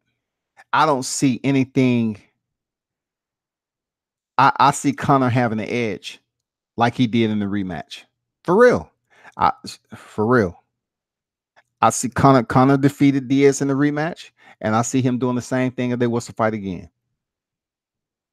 Diaz takes too much punishment. They had some of the best hands in the game, but the sport has evolved to a point of, defense or going in for a shot, whatever the case may be. Like, the sport is continuing to evolve, and all that slap boxing and shit that's straight up and down striking, it's just so much. It's so many setups to the takedown. It's just too many. Look at Henry Cejudo, gold medal wrestler. He's evolved his hands to the point where, man, he's able to throw some punches at awkward positions, and before you know it, he's in for a double leg. He's in on the clinch. He's in on them hips. He's scooping, taking you for a ride. I mean, we're talking about a gold medal wrestler who ended up defeating one of the best mixed martial artists of this era in Demetrius Mighty Mouse Johnson. We're talking about a man who faced considerably the best bantamweight there was in TJ Dillashaw, and he knocked him out in the first round in 40-some seconds, right? I mean, come on, man. The game is forever evolving. And one thing that has to do with that is the hands, the boxing, the setups. You really got to be very wary of someone throwing a punch, going in for a takedown, or throwing a kick, whatever the combination is. Are they really trying to throw a punch for damage just to get in close, landing a knee? We just saw what happened to George Masvidal when he stood up there and put his hands behind his back and started walking, and then went into a sprint for the natural reaction of Ben Askren to duck his head and try to go for a double leg, and ran right into a knee. That's called studying film. That's called being smart. Converse, I think Diaz won that fight. Hey, everybody assesses things different. I thought Conor did. It could have went either way, man. It's like that Canelo and Triple G shit. The first one that they had. People thought it went either way, you know? It's just like the Castillo fight versus Mayweather. People, one of them, they thought it went one way, you know what I'm saying? And then other people think it went the other way. Freddie said, I took my headphones out a little while ago when you said you were signing off. Just know that you're still on. Love the passion. Yeah, I mean, when people want to start talking about freaking cross-thread and disciplines from boxing to MMA and all that, I don't mind entertaining the shit because it's good. It's good. It's good for it's good media, man. I like talking about different sports. You know, if people want to start talking about grappling, it just what it does for me, it allows me to basically let people know how much depth that I have for the knowledge of the sport. There are levels. You know, that's why I remain quiet when, you know, you have so many people out here that say they're the best at this knowledge game and all this. It's no best. Really, it's no best. Like the shit is so fucking deep.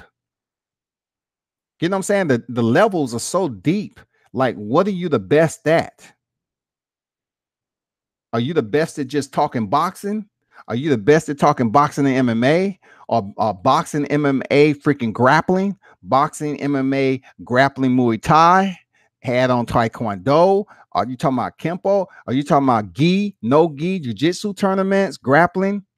Are we talking about which freaking organization of grappling?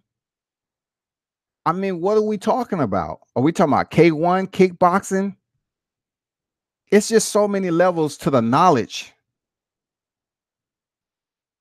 It's just too many levels, man. So when people start to cross thread disciplines and talk, I'm all for it. I'm like, shit. Talk about some mixed martial arts, man. Talk about shit that's popping off in boxing and all these other sports, man. Good shit. Yeah, Conroy say levels beyond levels, man. That's what I'm saying. It's levels, man.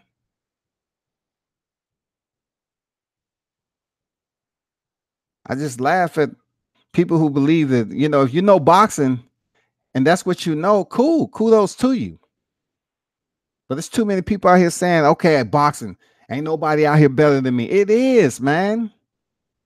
It is. It's people out here that know certain things about boxing. I feel that to know more than one discipline in anything you do in life, to know more than one thing says you have more knowledge than a person that knows just one. Period. I mean, if a person just knows a plethora of one particular subject, then someone who knows various, then what is that saying? There's too many levels to the shit, man. Conroy say Masvidal's been around a long time. Glad he's shining. Masvidal has to just stay on top right now. I'm gonna tell you like now, you know, him and Leon Edwards have a history. He gave him the 3-piece with a soda. He should have been talking that shit to a street guy like Masvidal. Seriously, he shouldn't be talking that shit to a street dude like Masvidal. We're talking about a dude who's pulling up in backyards, fighting on the street. They got a different mentality to walk up to you and give you a 3-punch combination in the face after he just finished fighting. That's naive of Leon Edwards just to think that just because you're in a combat sport, you can talk some shit to everybody. Not Masvidal, you can't. George is cut from a different cloth, man. He's cut from a different cloth. And the way Leon Edwards looked this past fight, man, come on, man. You know, like, look, I assess shit. I try to dichotomize it, right? As unbiased as I possibly can. You know, when I saw Masvidal in there with Darren Till, I was like, shit, he got dropped, you know, but he still was able to get up and land some nice combinations. And he was thinking in there how to close distance. And the whole time I kind of seen him emulating what Tyron Woodley was doing, blitzing. You know, he was blitzing and letting his hands go. And Darren Till has a bad problem. He has a, I mean, I'm talking about he has a bad habit of just going straight back lineal. when someone is blitzing him from the front and he get caught on the chin and fucking dropped. So when I saw George Masvidal, getting dropped in there with Darren Till, I said, okay, he gonna have to make changes, not to stand in there with a big fighter and a heavy-handed guy like Till if you give him the opportunity. But he survived. He knocked him out. I say, you knocked out somebody who Tyrone knocked out, so be it. It was just, Stephen Wonderboy Thompson was just too scared to let his hands fly and use all that damn years and years of freaking martial arts of his to take risk. He took risks against Tyron Woodley, but he wouldn't do it against Darren Till, who had somewhat of a similar fighting style that he had. It's crazy. It's weird. Tyron Woodley had him in a deep guillotine, and he got out of it. How the fuck you gonna sit there for that amount of time and let Darren Till just damn milk you and control the aggression? So anyway, George Masvidal against Leon Edwards. I don't want to see that fight right now. I'd rather see him step in there with, a title contention of the winner, whoever's next. I would definitely like to see that. I wouldn't mind seeing him going in there against Colby Covington. Colby Covington is a damn good wrestler. Fuck all the big mouth shit, talking shit. Colby can wrestle. But like I said, in his fight, he took a lot of punishment from Damian Maia. Damian Maia, the two-time jiu-jitsu world champion. I'm like, well, how can Damian Maia, who really doesn't have that good of hands, do that much punishment to you, Colby? You know what I'm saying? So you took that much punishment against a person who's a jiu-jitsu practitioner, but you want to go in here against Kamaru Usman, who just totally manhandled to a point. He easily progressed through the match against Tyron Woodley, who's a pretty decent wrestler.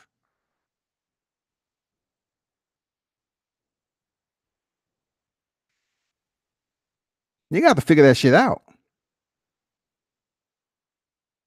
Kamaru Usman, he got his chance, he got his shot, and he sees that shit. He's gonna be tough. I would definitely like to see him in there against Colby Covington. For real. I would like to see him in there against George Masvidal, Colby Covington. Or see George Masvidal go in there against Kamaru Usman.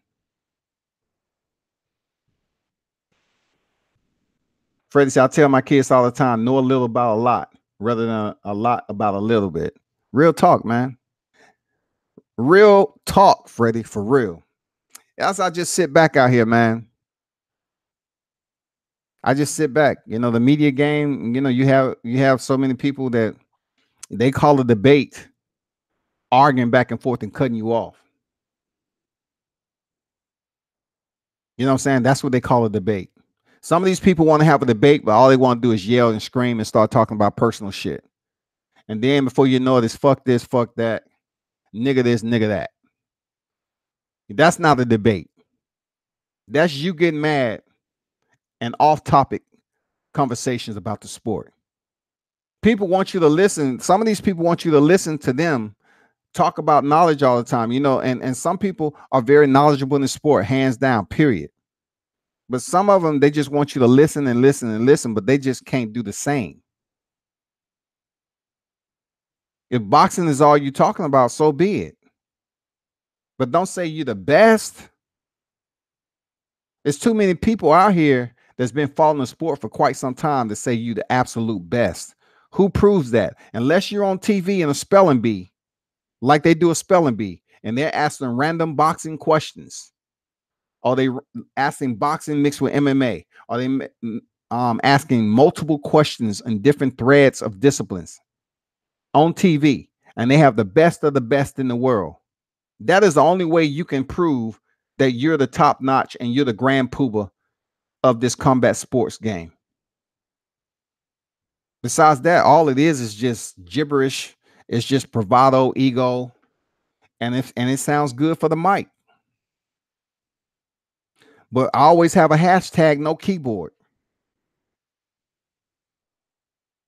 If we're gonna talk about a sport, let's talk about it outside of the keyboard, and let's keep it strictly on the topic of discussions that we're talking. Not freaking the debate where you want to cut somebody off all the time and start damn dropping obscenities and vulgarity, and we're really not talking about the sport, but it's just the argument. You know, that's my only odds with really, composing and stand back the way I do. I'm not stand back because I have any fear or anything. I just know my level of knowledge, and I'm a listener. I like observing. I don't look for people to give me the credit for anything. But in this media game,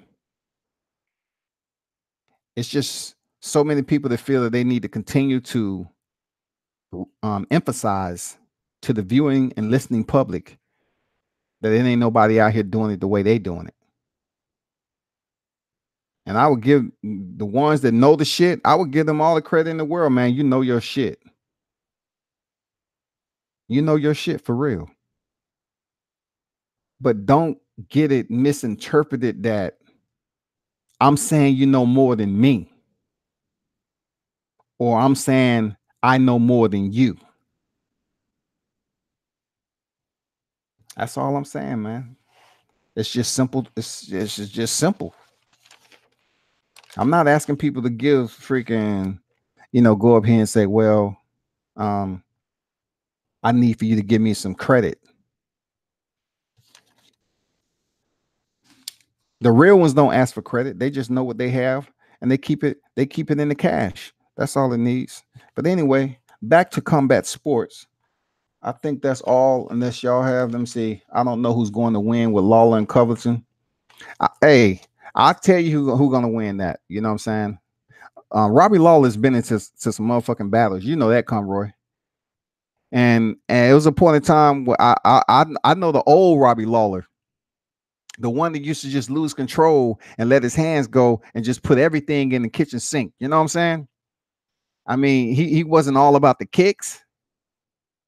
His takedown defense wasn't that good. You know, if you really frustrate Lawler and land some punches on him, he'd just lose control and just go for broke. That has since changed. You know what I'm saying? I was glad to see him go in there and beat boring ass Johnny Hendricks. Real talk. I loved it. But going in there against Colby Covington, the one thing I would say that's advantage for either fighter. I think Robbie Lawler has better hands than Covington, and of course Covington has better wrestling than Robbie Lawler. Period. Colby wrestling should be respected. He still needs to work on his hands to me, but his wrestling is respected. Robbie Lawler, I truly believe he's been in the sport. His stay is Hall of Fame. He needs to go. He's taking a lot of punishment, and you can tell when he's giving interviews. Sometimes it just seems like his speech is a little slurred. You know what I'm saying? He's been in some wars, man, especially the war he had with Rory McDonald. So I just think, my man Robbie Lawler should just look to hang it up, man. Just chill, bro. You don't need to prove anything else, Robbie. You don't need to prove nothing else to nobody.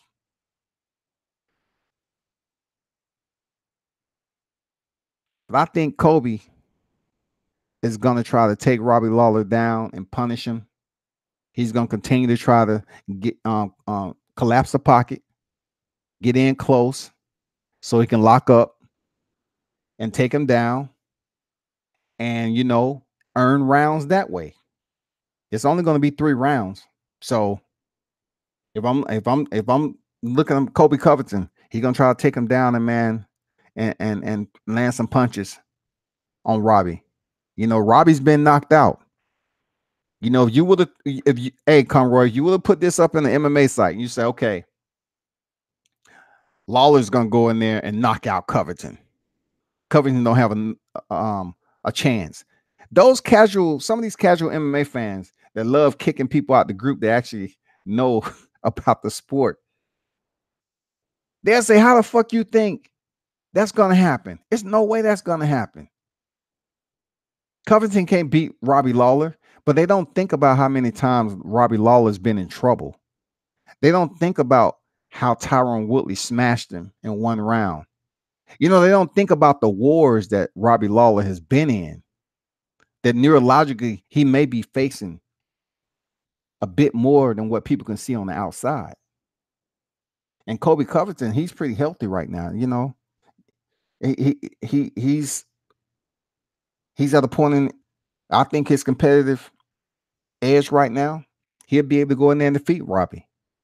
I don't foresee it being an early knockout, but I do see it as being a unanimous decision. I just truly think Kobe is too much for Robbie at this point.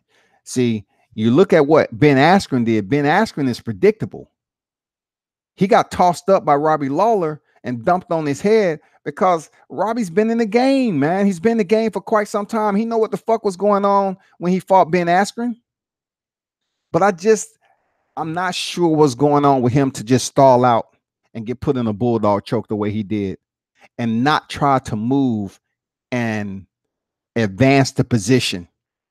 Try to work to, you know, to work the hands, try to do something. Like he had him in the bulldog choke. Let's try to get yourself to the point where you can grab hold of Ben Askren, not just there on all fours, man, and letting this motherfucker choke you like that. And a bulldog choke is not something that's used all the time in the sport of mixed martial arts. It's only so many people who's basically been able to apply a bulldog choke. I think Ronda Rousey did it once. Who else did a bulldog choke? Well, somebody else that did a bulldog choke in lighter weight class too. I mean, that doesn't happen. Oh, Jason Knight did a freaking bulldog choke, I believe. That particular submission don't happen all the time. And for it to happen to a veteran like Robbie Lawler, man, it's just a little bit crazy that, you know, Robbie Lawler might be thinking a little bit slower than we, you know, the casuals see it, you know. If Lawler lose this, or if even wins, he should end it. Yeah, he should, man. He should. I think Robbie Lawler should be out the game already. He has nothing that he needs to show and prove to nobody. I'm glad he was able to finally pick up the championship. I'm glad he didn't let Johnny Hendricks stall him out. I love the fact that he was able to take the, you know, get that championship, because Johnny Hendricks one of the worst, one of the most boringest champions that was in. Man, I swear, I'm glad that dude lost the title and he's out. He was just that laying and praying shit. They think of Johnny Hendricks. Real talk. They think of Johnny Hendricks. One of the most boring mixed martial arts, man, that's out there. Chris Cyborg is coming back to face, you know, one of the most hillbilly, man. I don't know why they're doing a rematch. I guess because she gave Cyborg a little test and run for her money, whatever. But Nelson is coming back to fight Cyborg. I truly don't know what they want to happen. I guess because she got knocked out by Amanda Nunes, they trying to think that the most competitive opponent for her to come back and fight would be Nelson. I forgot her first name, but whenever you get a female that wears freaking jeans with a goddamn plaid shirt with steel toe boots, you know you in goddamn trouble. She tell you to have your ass home at 8 o'clock. You better be there at 7:26 on the nose.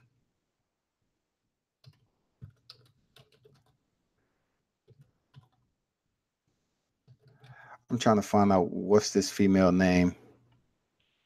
Spencer.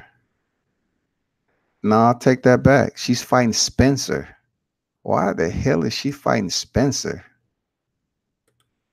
What the? Spencer's 7-0. Big girl. I guess they need somebody to fight that weight class, somebody around that weight. Okay, I got it. I thought it was the other chick, but she's fighting Spencer. All right. Spencer's Spencer's pretty tough. When she fought Megan Anderson, she put hands on her. She punished her. All right, got it. I'm not looking forward to it, but I got it.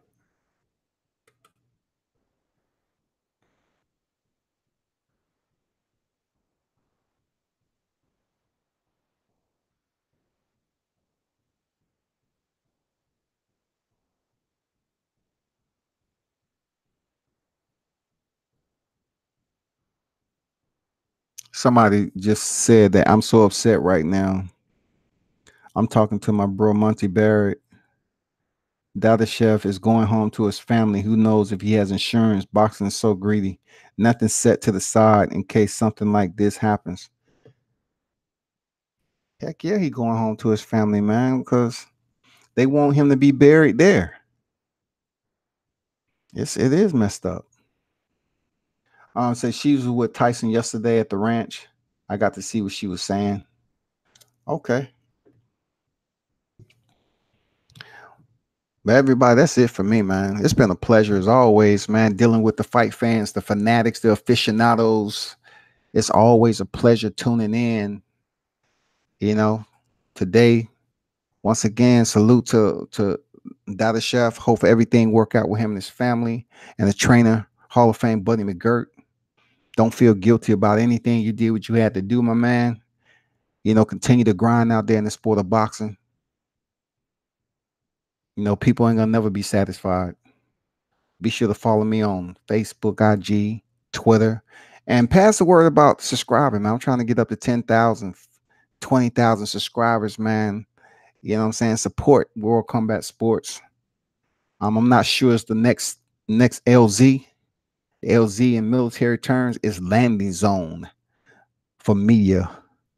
I'm not sure when the next landing zone for me to attend the fight, but I'll be sure to put it out here in social media and let y'all know. But yeah, man. Hit the bell icon, man, so you can get notifications when I go live on here. A lot of the times I don't go live on a weekly basis. I mean, not a weekly basis, a daily basis, because I do other things too. But be sure to check out my website, worldcombatsports.com. I put that down there. World.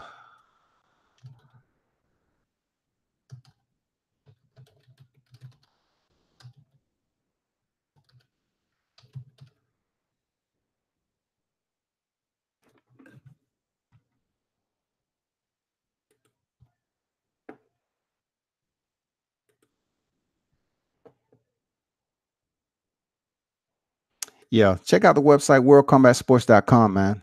You know, I got some articles out there that I wrote. Um, some media vids I put up, stuff like that. I do this all on my own, man. So every time I get support, I appreciate y'all looking out and understanding the hard work. That's what it's about. And be sure to turn up and tune in to World Combat Sports. I'm out.